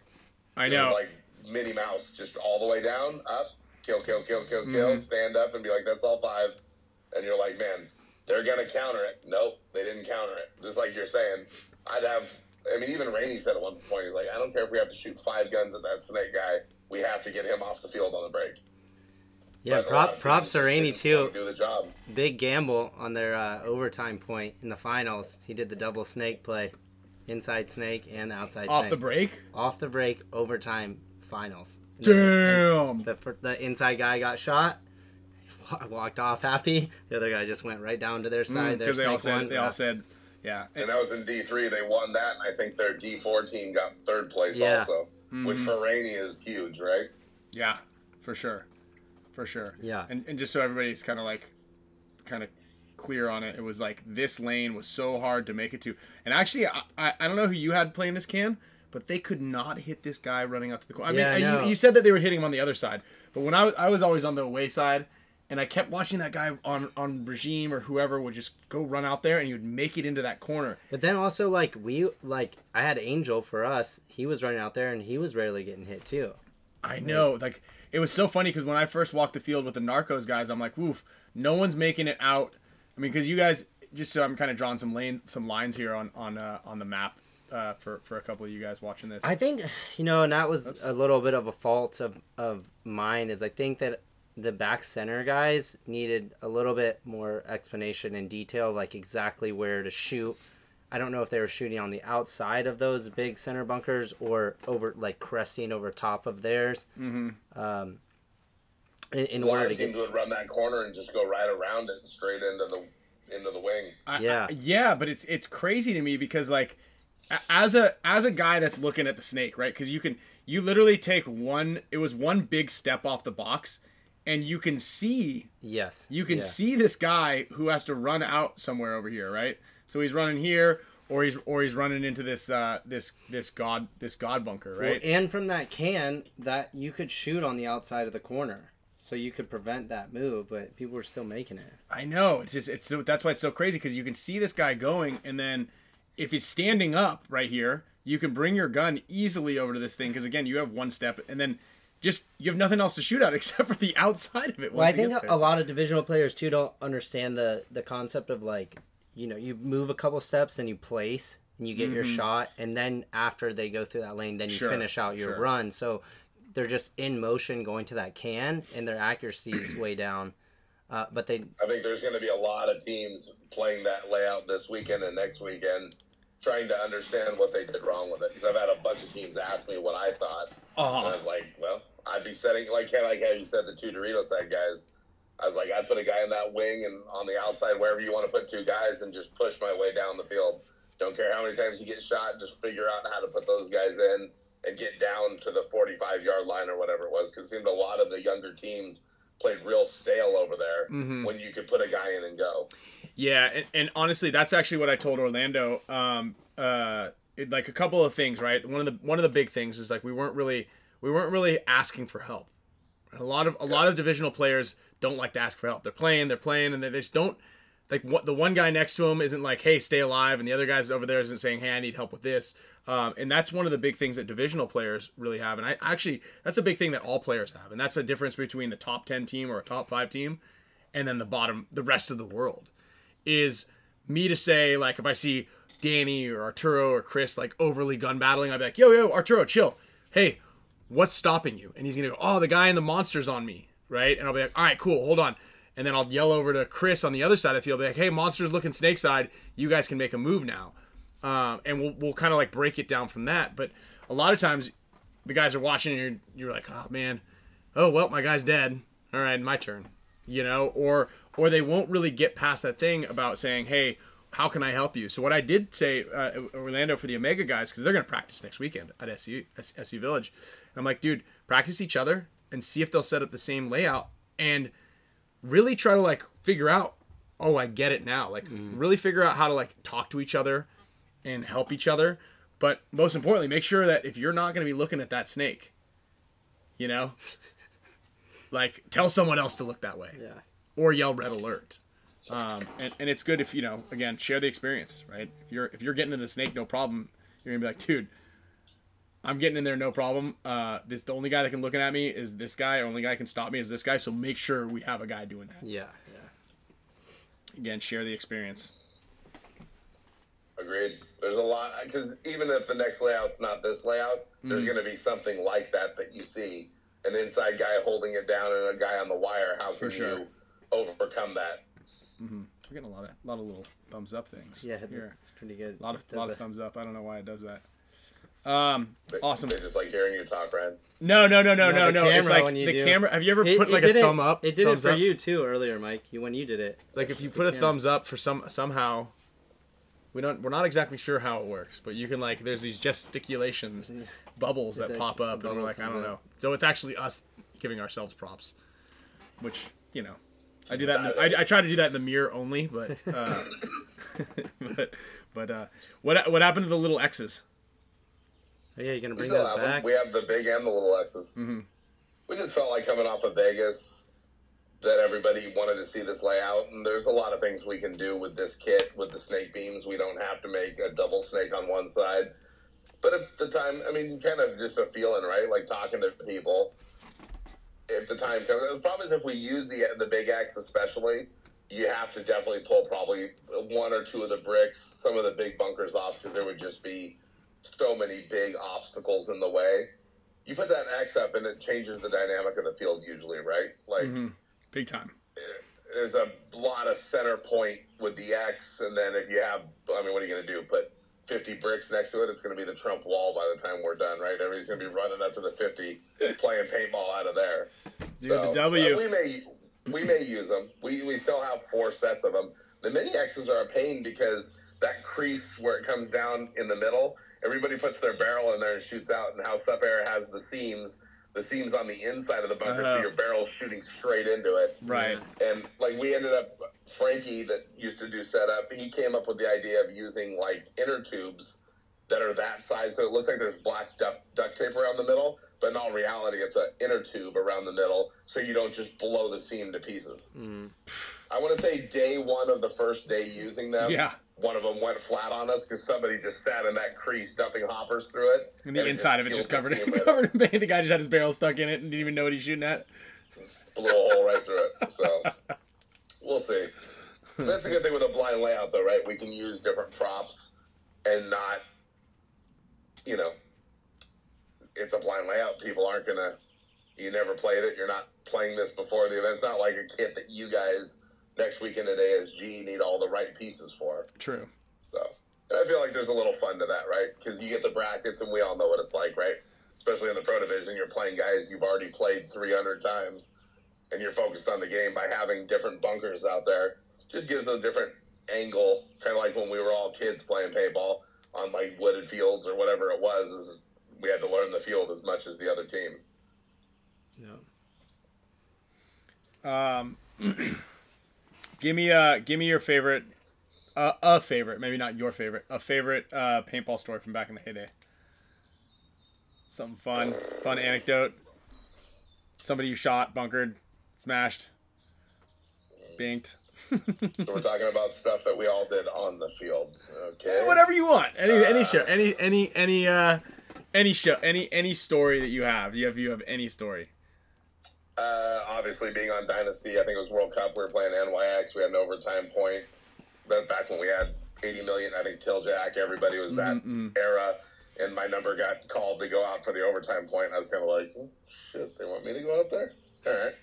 There's a lot of better dudes on this team you could put out there, but I think that was back when the X was in play at the PSP. And I remember some of the shots we had walking the field, because obviously we would walk the field until security physically threw us out of there. There was a shot over the X into the far corner that back then the stands were actually full of people, like really full. And I had slid into the snake, which I was not too comfortable in, and shot somebody across the field. And back then when there's a couple thousand people screaming, you're like, yep, definitely shot that guy. Yeah. And I think I walked up and executed the last guy in the snake, and we happened to win the point, so that was pretty cool. But a lot of those moments, you know what I mean? Like, we had a lot of really cool moments back then, right? Even, like, being at World Cup, that first year the Russians showed up, and they beat us in Nemacolin, and then we came back to beat them at World Cup. I remember our pit, like, the nets around our pits were about to collapse. Oh, yeah. People. That was rad. On it, you know what I mean? When Johnny had to stuff his jersey in the pod and threw it over the net. I think that was that. That was cool. Remember when you ran? I remember when you saved a point for us, but you had to run it in, but your pants fell down. That was because we were playing against Excessive, and somebody had called a count that we were like kill 4, and the 5th one was wherever, and I was like, all right, I'm going around the X, and I swear it was like Rich or somebody came wheeling out of the back center, and I had to, my fat ass tried to matrix it, and my pants popped open. I'll tell you a funny story. Try out on Dynasty. I flew from Shock I was gonna bring this up Bob's too. house, like on Saturday night with Mini Mike. On Saturday night, right? On Saturday night. Yeah. And then Angel and I had never spoken to each other, right? And to this day, when I see Angel, I always give him a big handshake and a hug.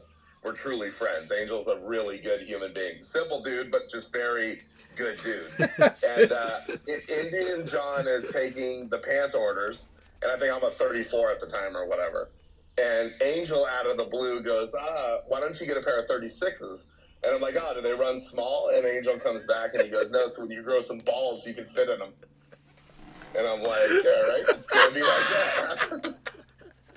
And with my reputation that preceded me, for Angel to say that, I was like, yep. All right. That's really who Angel. Punch the biggest dude in the face. Check. and then we just drove from Oakland all the way down. That was the same practice that I think Arnold Francisco jumped out of the snake with everybody shooting fully automatic guns and yelled like, Scarface motherfuckers. Like 5-on-1, and just got eviscerated with banana ball. Scarface motherfuckers. We're like, whoa, dude, chill. Yeah, I still see Arnold playing, and he's still getting chewed up on those runs. He still sends it, though. He didn't have any cheater software, and they were shooting left-handed with one finger at like 30 balls a second. Oof. Yeah, that was funny. Simple dude. And Bob would be sitting there like, I swear, there's nothing in my gun. Yeah, no, it's just normal. This is how they come out. Look, I don't do anything different. 5 gigantic steps back, like, Lord, if you're gonna start throwing those lightning bolts, just don't hit me with one of them. So hold on. Do you still talk to Angel? Do you have any contact? A couple years ago, he showed up at an event. No, get out of here. Really? 100%. Yeah. Man. If anybody knows how to get a hold of Angel, I've got a plaque and a jacket for him because he made it into the Hall of Icons, and I would like to give it to him. Don't know how to find him. So this is me sending it. I know he's in the ether, listening or seeing or feeling. Just want him to send me a post office box or delivery area. It was some divisional team we had at WC that mentioned Angel, and they said he had been come out a couple times and like hung out with them or whatever. Just go over there and just handle all 5 guys. And then be like, all right, I'm done. I'll see you guys in a decade, losers. Up 19-1. Can I go to the Doritos? Yeah, Absolutely not. No Back way, to the dude. snake, Angel. You know it was true, too. That dude was not allowed to do anything but corner, God, snake. That's it. Sorry, dude. Burn them knees. Like, just you stay in your lane. Stay in your lane. That was his job, and I think in about 3 seconds, mine was Ryan saying, shoot left, shoot left, shoot left. All right, cool. Kentucky left it is. Kentucky left it is. Yeah, that's fun. That's Angel, man. What a guy. I like that. He's a simple dude. Yeah. Not in a bad way. No. He is. He's just like, you're right. There was no, like, two-face about it. You knew exactly. If he talked to you, you knew Angel liked you. And if he didn't talk to you, it just Big Daddy Ainge was doing what Big Daddy Ainge does. Dude, we'd have our team meetings, and we'd be like, all right, everybody, like, we're just like on the field, walking the fields, and he had his like portable DVD player with his headphones on, just sitting by the bleachers, just watching a DVD on the thing. Like, it'd be the equivalent of someone bringing an iPad to the field, and while you're like about like talking over the final intricacies of the field, that fool's just watching iPad. Like dodgeball or something, like. Top Gun 2. All he had to walk was 3 bunkers. Snake 1, he's like, and corner. Yeah, what are we doing out here for so long, guys? All I need to do is these 3 spots, go to their side, shoot everybody. Yeah. I need to get a recording of him just so I can play on my phone and be like, this is how you win from the snake. Yeah. Get in the snake, check off the tape, crawl down, shoot everybody in the back. That's how you win. Just trust me. I've been saying it. But no, it's a lot of cool growth that, we talked about, coaching, and Mouse was actually really, passionate about some of that stuff, about what he was saying about, helping guys and stuff like that. And, it really is cool to see players blossom and bloom, and like right when it clicks, and then be like, dude, that's it. And then them having a terrific match or game, and like each guy on both the Omega teams and the Narcos guys, like things began to click with everybody, and it's like such a cool thing to see. And even if like a random, like a Silly Bananas guy comes up and he's just like, hey, how can I play this a little bit better? And I'm like, yo, this is how I play your spot a little bit, like keep an eye on here, if this happens, do that. It's such a cool thing to see people's like eyes light up, and then when it does click, and it's just like the elation that they have of like, wow, that was kind of like a big moment while playing. It's like cool. Those are the moments we all live for in paintball, right? To be in that position. And then for us as coaches, even like Harrison was out there, right? Coaching a 3-man team, which I believe is Steve Kwan's Deadshot guys or something like that. There was D6 3-man. And, Harrison's always super happy about everything as is. But he had come down talking about, like, getting these beginner D6 3-man teams to see and understand what he's saying. And it's just the next step in it, right? For everybody that plays the game and loves the game, to then be able to coach somebody and give your knowledge and your insight on the field and have it actually produce and win, right? Yeah, and it must have been such a cool thing. I mean, that obviously, like, you went through so many different players, and like a lot of them, like, just tons of hardship. But like, man, just even the gratitude now of like them seeing it, or just knowing in the back of their head that like, dude, like I owe a lot to Mike for what he did for me, and even like him being hard on me was like a good thing, snapping guys back into it. I mean, Kyle's been like, dude, I think Kyle's story is such a cool story, right? Because not a lot of people, I'll use Angel's term, have the balls to do what Kyle did, which is up and leave, drive his hoopty out here and be like, I have nothing, like, I need someone to say, right? And you took him in, right? And like for the last 15, how long has it been? When did you move in with him? 14 years ago now. And like, and it was a long road, but like you looked for it, right, Mike? You said it earlier. It was like, I'm looking for guys that have grit, that won't quit when it gets hard, won't give up because I pushed back on them a little bit. Because, dude, at the end of the day, losing sucks, and a lot of people, when they lose, they want to quit.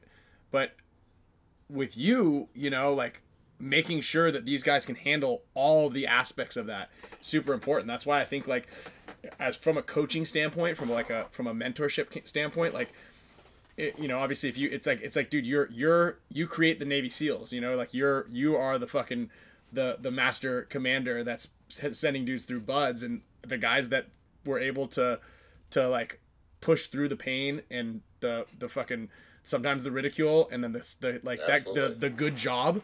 Yeah. It makes you cut your teeth, and it makes you a sharp player because, like you mentioned, like dude, some of the top like 10 guys in the world playing paintball right now came from your system, and it's harsh and it sucks, but it's not for everybody. But if it's not for you, you're not going to probably be a top 10 guy. You might not be a top 10 guy. You may not be a pro guy. There's not many guys that washed out that really became pro guys, and that's not. I mean, from my point of view, I always want to see people succeed, even if we see differently. I don't do addition by subtraction, right? Like, we don't got to knock people down. But absolutely, it's really cool seeing. I mean, even Mouse, like Kyle was listening in on it, and I love Mouse, right? Like, but even to this day, there's still like this, like, needing to prove it to me. And it's like, I tell Mouse all the time, I'm like, dude, you were better than me, like, day 2 of your paintball career than I ever was. So, like, you've already far exceeded me. But, I mean, all you guys know, Ryan, like, you guys win tournaments, I'll send you a text message. Kyle, good job, man. You know what I mean? It's a two-way street. I always want to see everybody do good. Yeah. You know, like, for sure. Especially the guys that I had input in their careers at some point. But all these guys, Kyle included, right? Like, they walked through the door themselves. I showed them the door, but it was 100% on them to go through the door. So, it's cool, man. It's weird, right? Again, back when Kyle got in his car to drive out here, when you were coming up on the Iron Kids, whoever thought we would be where we are today? For real. Like, if you really could go back 20 years and tell yourself this is what it's going to be, just no way. Like, none of us, you'd be like, you're out of your skull. Yeah. But here we are 20 years, 30 years later or whatever, still doing this, and it's just secondhand nature, and I'm pretty sure we're all going to be doing it until there's no air left in our lungs, right? We're lifers, and as we all get older, just making the best of it. And it appears, Ryan, you're never going to quit, so that's cool, because... Yeah, that's cool. Hopefully, it gives us all hope to be like, man, we could have, but Ryan's still doing it. Yeah, Marcelo gives me shit about that for the last several years. He's like, dude, when are you going to quit already? I don't know if my body's going to allow me to go as long as you. Dude, him Joe like this, when Mikey was talking to me before he quit last year, and it was like, it was after World Cup, and we went out, and he told me, and I had to hold it and not tell Ryan. And he's not good with secrets. I'm not good with secrets, so I'll just tell everyone. So, like, I'm like, Ryan, I just didn't tell Ryan, but Mikey's like, hey, he asked me, he's like, when do you think those guys are going to quit in, like, 1 year, 2 years, 3 years? I'm like, Mikey, I have no idea. I thought they were going to quit in 3 years, like 10 years ago, so they could play for another 20. Who knows? I don't think Ryan's quitting anytime soon. Yeah, he's so... I think Eggs will step back when there's plenty of guys, but 2 or 3 guys don't show up. Waggies is heading to the Snake. I mean, Eggs starting like he didn't show up the first week of practice. He missed like a day of practice for the layout weekend. He's like, I'll play a couple points over there just in case Chris can't make it. Yeah, and then they're like, all right, you're the starter. Someone said something funny the other day too. It was like the styles changed, like the style of like play and everything from like 2009, 2008. It's like he's still playing that style, but he's still good. You know, like just doing funny things, like serving tea and like just running awkward. Double knees. Yeah. Which seems to work for him. Every time Waggy says a good point, I'm just fist pumping it down like. Yeah. Mm-hmm. I mean, he won a Golden Barrel, but last year or 2 years ago in Chicago? 2-3 years ago. Yeah, dude, he's rightfully still somehow got it. I think that was the one where he would just shoot the landing pad cross field. Some idiot would run right into it, and then Eggs would get right up and go bunker a guy or two in front of him. Mm-hmm. Yeah. It'd be a 2 or 3 piece, and you guys would clean house. It's a guarantee you're getting bunkered. I say that to every single team that I'm coaching too. I'm like, if you're in the Snake with Alex, you're getting bunkered. Yeah. Like you're like it's coming, you know. Do you want to get bunkered, or do you want to be the guy that bunkers guys? Yeah. Better bring it. Better bring it. All right, right on, Mike, dude. This is great. I appreciate you coming on. Thank you. Appreciate being here, man. You officially made it. You know, you're officially. Yep, there it is. I know. I think we had Mike on one time. No. Like a year ago? No. I think we asked him, but he always had like other things going on. Stop. Yeah. He always had bigger things going on. My throat hurts, things like that. Yeah. No, last week I'm still sick. I think everybody gets sick at paintball tournaments. Yeah. Yeah, like we're paintball people are all go get sick. Filthy human beings, dude. I've been pretty resilient. I've gotten through. I saw a lot of porta potties. I didn't see a lot of places to wash your hands. Let's go ahead and think about that. Whenever I'm trying to give you fist bumps, And you can some people do this, and I'm like, and they go like, no, some people like they go in there and they weasel their hand in there, and you're like, dude, what just happened? How did you open my hand? How did you just open my hand? Sanitizer everywhere for you. I usually have it, you know, like you got. I'll have a little 10x10 WC tent, and the front of it will be open and be like, if you want to shake Ryan's hand, first sterilize, mask. But put it up high too for Ryan, so he's got to jump up there. Squeeze it out. I'm there with you. I'm there with you too. For Ryan and I. But I'm not complaining about it. I put it up 6 feet. Kyle's never getting to that thing. Stand on my shoulders. Hey, Mouse. Mouse, can you help me over here? Go get that, please. Can you get the cookies from the top shelf? Fucking dad hit him up there. Papa Hinman had it up there. Oh man, Short King. That's right. That's right. I think Ryan actually means little king or something like that. Shit. All right. Well, dude. Get some rest. Get some rest if you can. Until the next time. Thank you guys. Appreciate being on. Thank you, dude. Anytime you want, we'll you're in here, dude.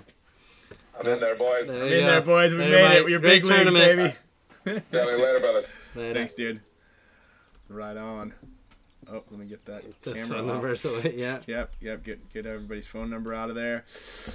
All right, dude. That was epic, dude. That was so good. I was gonna ask him the names of the teams, but I felt like the team names. The team. I wrote down a couple of team names. Good or bad? Yeah. To give, but we need a full on. We can get like almost like a whiteboard. Or maybe we just draw on that door. Like, who cares? Oh, yeah. You know, and just be like, we'll just, like, fill the door up with names. Because, like, I was going to be like, all right, we got the Mighty Dolphins, you know. We could just, we'll ask you guys while I'm spinning the wheel. We got to be careful, though, because given the props, they ran with it. They ran with it, dude. Yeah. Those guys are the guys that, like, they do, a interview on the news, and then they're like it goes viral, and they're like, we're famous. Yeah. So what we'll do? Trouble for not wearing the shirt. I know, yeah, dude. They're busting our balls. What about my brand? Yeah. Am I allowed to wear my shirt? Sheesh, guys. Sheesh. Be on the lookout too. All this new stuff. I'm gonna drop it probably within the week. Yeah. Get it up on the site. We'll get it. We'll get the link. We'll put it up into the community section, so you guys have first rip at it. If you guys are a show supporter, discounted merch perk and above, and then we'll open it up to everybody. They'll open it up to everybody as it goes.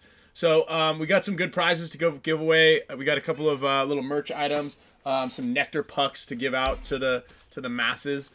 Shout out to these boys here. They were on last week. Little energy pouches, and then we got some Gen X pod caddies. I got some pod caddies, some water bottles. So I'm gonna go ahead and spin the wheel a couple times. While we're doing that, Kyle, you'll have to monitor it because I can't really see the things here. Actually, you know what? I could probably just do this and do this here. So let's go to the mega wheel here. Let's go to the mega support status wheel. Let me kind of go ahead and then I'm gonna name off a couple of team names, and then I'm gonna want you guys to let me know how you feel about them. You guys think it's a yay or a nay? And we'll just see. You know, you never know. You never know if it's a good name. It could be a good name. Maybe it is. Maybe it isn't. It's up to you guys. We're not saying it is. We're not saying it isn't. We're just saying it. All right. So let's see. We got right here Mighty Dolphins. What do you guys think? Yeah? No? We feeling it? Yay, nay. You know, we kind of liked it. The Baton Rouge Mighty Dolphins. It was fun until they kind of. I don't want to say they overdo it. They're right there on the end. Pushing it. Team Beefy Boys. You know. I don't love it. Yeah, there was another one. Where is this? Okay, here's a good one. And these guys are growing on me also. Congratulations to Dalton Gilbert, by the way. The Gym Bros. So when I think about it, like, all right, just to kind of like, here's my criteria, whether you care or not to hear my criteria. Like, you come up with a team name that that either is affiliated with a sponsor. So I could see like the LVPP team because they're probably there, and then the Yetis. But we were Cap Factory for a while, so if you're a factory team, cool, you're supporting the sponsors. But generally, you want to do a team name that has something to do with that you could like possibly market. You know, like what if you make it big? What if you are the dopest team? You're the next dynasty. You're a dynasty, right? That was a bold play. So yeah, that's kind of like where I'm looking at. So like the long shots, kind of it's growing on me. Yeah, yeah, I like them. Yeah, it can happen. I wear the long shots. I got a long shots jersey too. Team Dynasty, that's obviously good. Narcos, not horrible, but you know, not. What's a narco? What's a? Yeah. You know, they're not. Oops, let me see here. You're not getting any corporate sponsorship. I guess I would say that's where I would go with that one. Narcos aren't getting any corporate sponsorship. It's fitting for paintball, but the TJ Bastards. What do you guys think? I believe, and the goal is to get a pro spot eventually. Yeah. Maybe try to sneak in a tiger something in there. Tiger Bastards. Yeah, I don't know about that. TJ Tigers. TJ Tigers. That's dope. That flows. That is sick. TJ Tigers is tight. Oh yeah, that was for your auditory enlightenment, dude. The TJ Tigers. I'm putting that in right there. What do you guys? Michael Montanari. Which one are we doing here? It's like picking a username. Yeah, picking a username. That's pretty funny. Yeah, like mine was Lil Spicka. Lil Spicka 69 at AOL.com, dude. It was actually at AOL. That was my AIM name. AIM Messenger. Lip Spicka. Oh, Lil Spicka. Lip Spicka. Lip Spick. Okay, how about Sacramento Pink? They did just win.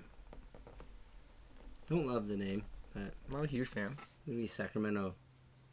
I like Verbal. Verbal's a good one. You can't be called bastards when you're trying to get the sport in front of kids. Exactly, Mike. I get you there. Sacramento Serpents. Maybe like double. Ooh, the Sac Serpents. Like Spick and Span. I like that. The Sac Spick and Spanners. Yeah, that's a good one. Lincoln plays Sacramento Mentos. Get a sponsorship by. Yeah, there you go. Anxiety. Team Anxiety. I saw that too. I was like, it's funny. I actually, you know, when you have those moments when no one's around and you're thinking about something that you're like, I'm not gonna tell anyone about this. There was a kid actually. Props to this kid too. He was selling headbands next to our booth. Did you see him? I talked to him. He's 16 years old, and I was like, we stayed there because we set up booth late. So did Mouse get up on him? No. Yo, I like your headband, kid. Where'd you get that? We set up kind of late. Oh, dude, look, it's still alive. Oh wow. Oh no. Don't zap any cords over there. It's dead. Put that thing on the skillet. We set up a little late. Standard. Yeah, standard, but you like to make people build anticipation. But we were there Sunday late, and he was packing up, and I was like, man, he was doing it all by himself. I was like, this kid's got to be young. Mouse asked him. He's 16 years old. Dude, good for him. Yeah, I talked to him. He was doing it all by himself. He said he actually he does like sublimated headbands, right? Yeah. Yeah. Good for him, man. He wasn't quite as good as Tiger Wear, but you know, props on him. He's 16. He's got a lot more years. There's a lot of stuff going on. Yeah. In we'll see what in several years he'll be on it, dude. Stay with it. And I like that though. And this is actually also again why I'm gonna say I really liked last week's show because it was such a cool thing that like the twins did to like just start a new brand literally from scratch. Like start a product that is non-existent. Yeah. You know, obviously headbands are a thing, but you got to get an entrepreneurial spirit there. Get something started soon. You know, like when you do it and you're 16 They need to get a team. Yeah. Nantucket NECTRs or something. Dude, the Nantasket NECTRs. Yeah. Dude, I like it. Team Tonic. We asked. I thought it was toxic. I feel like it's missing something. Like it needs something in front of it or after it. But what I was saying is that kid was wearing a anxiety jersey, and I was looking at him, and I was like, I can't decide if it's a good name or not. So it would be like I could see like a high-end fashion brand being called Anxiety.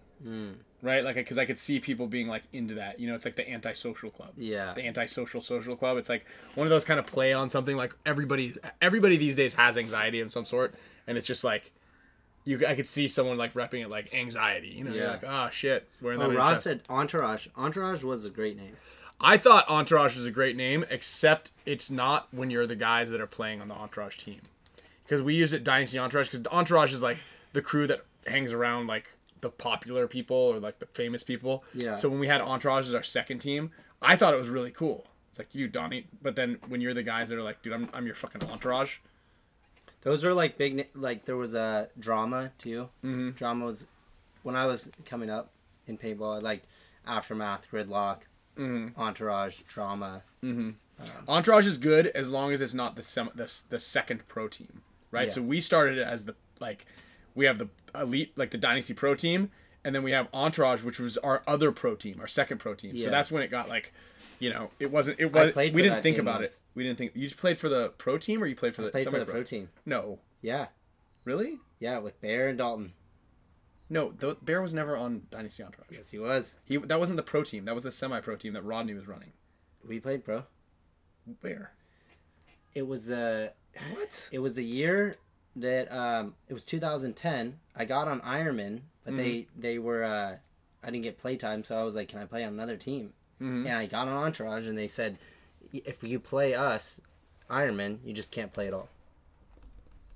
Yeah, no way. Yeah, it was 2010. I think it was the second event. I'm pretty sure Bear never played on the Dynasty Pro team. We gotta look this up. We gotta look this up. Here's a good one. Los Frijoles, Colorados. Los Frijoles, Colorados. Is it Colorado? No, Colorados. There's Colorados. I think it's like the Colorado beans. Look. Dope. Love it. Entourage. 2000. Dude, you found it that quickly? Yeah, because I went to my Pro Race to 7? Yeah. 2000. What event was it? No, dude. I think you guys played semi-pro. Nope. Maybe it is. Entourage. Pro Race to 7 Expo. Pretty sure it was this event. Maybe. That's weird. There's Pro Race to 7. Colette Bear. What? Yeah, I knew it. No way. Ryan Collette. Pro? Mason, Ronnie. Mark Lack. Dalton. Wait, were we playing pro in that event also? I think so. Dude, I don't remember that at all. And yes, Orlando, 20. You don't need to say whether or not Omega is a good name. Omega's a dope team name. We did really good, too. 0-4. Lost to Vicious, Red Legion, Aftershock. No shit. X-Factor. How did I not even know that? Close games, though. How did I not even know that? And I think Lords is good. I think Vegas Vendetta is good. Red Beans. Huh. Vegas Vendetta is tight. I like that name. It's catchy. You guys don't need our approval, do you? Yeah, you do. We're putting them up on the board. We're getting a board made. All right, guys. This was an awesome show. This was probably one of my favorite ones we've done. Certainly, maybe one of my favorites this year for sure. Yeah. Big shout out to Mike. Big shout out to Mike, this WCPPL. Dude, that's cool, dude. For what he's doing too. I talked to him a little bit more in depth about his drives and packing up the things and like just days on the road and all the like sweat and work that goes into is like doing a good thing. Yeah, he really is, and it's great for paintball. Really cool to hear that that's the second largest league by far. Yeah, I have a lot. Even though they're even a lot of work for us, like harder than probably any. Oh yeah, this is much more difficult and stressful on me than the whole entire Vegas event. Yeah, we won. But still, like a lot of fun. Like we're really involved in like all the, not just our teams that we're helping, but like talking to other teams or just like getting to be in the divisional sides, which we are not really ever part of at the pro tournaments. It's nice to be like, with all those guys. Yeah, for sure. That's a great point too. Yeah, it's really nice to be able to. So thank you, Orlando and Omega and Committed Paintball and Richie from Narcos and Oz. Thanks to Ben and Dirty Day for joining the guys. Hector, dude, it's really cool to see what Hector's doing to support those guys around and you guys to like make sure that the teams are coached. Yeah. He seems to have a good time with it.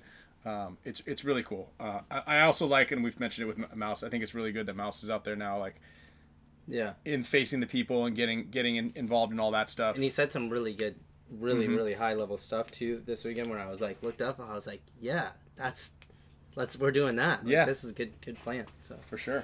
And it's great. And like I said, it's really good to see a lot of those Aftermath kids coaching. I think it's probably better for them until they rank up.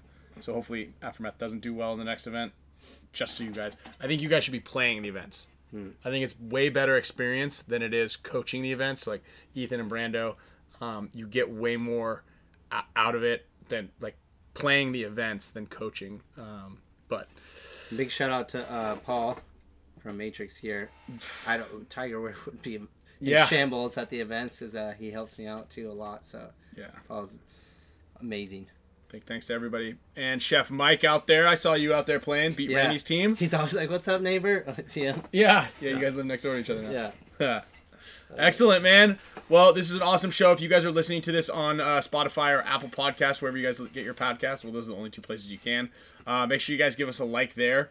Do we do the show next week on Wednesday if they don't give us a... Let's talk about it. I'm gonna get on Jason again. He says he doesn't really finalize everything until Tuesday evening, but at 7:30 East Coast time, he should have the field finalized. So we'll do a petition to see if we can get it released. But maybe we'll just do it on Wednesday. I think I have an Dynasty Intel session on Wednesday night, actually. We're going to talk about it. We're going to try to work something out. Speaking of which, Dynasty Champs Club memberships are closed for this quarter. We're going to be giving out, someone's going to be coming to practice with us. We're going to be giving one of those prizes away. Also on dynastypaintball.com, we've got all access passes. So if you're planning on going to Texas and you want to get in on the Dynasty excitement, be in that tent, get free snacks, free water, spring water. Make sure you guys check out dynastypaintball.com. Join the All Access Club. We'll be having an Intel session next week talking about the layout, breaking it down, talking about things, and giving away a ton of cool prizes. So if you're an All Access or Champs Club member, you get access to that. That's what I call All Access. Get it? All right, everybody. Let's roll credits.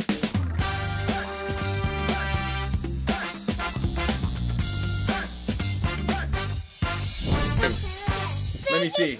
Wow.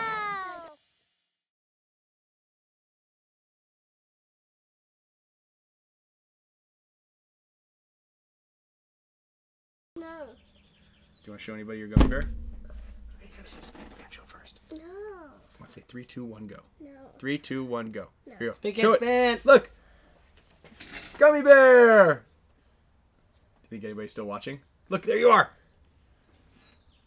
You gotta say something. Can you say anything? Okay.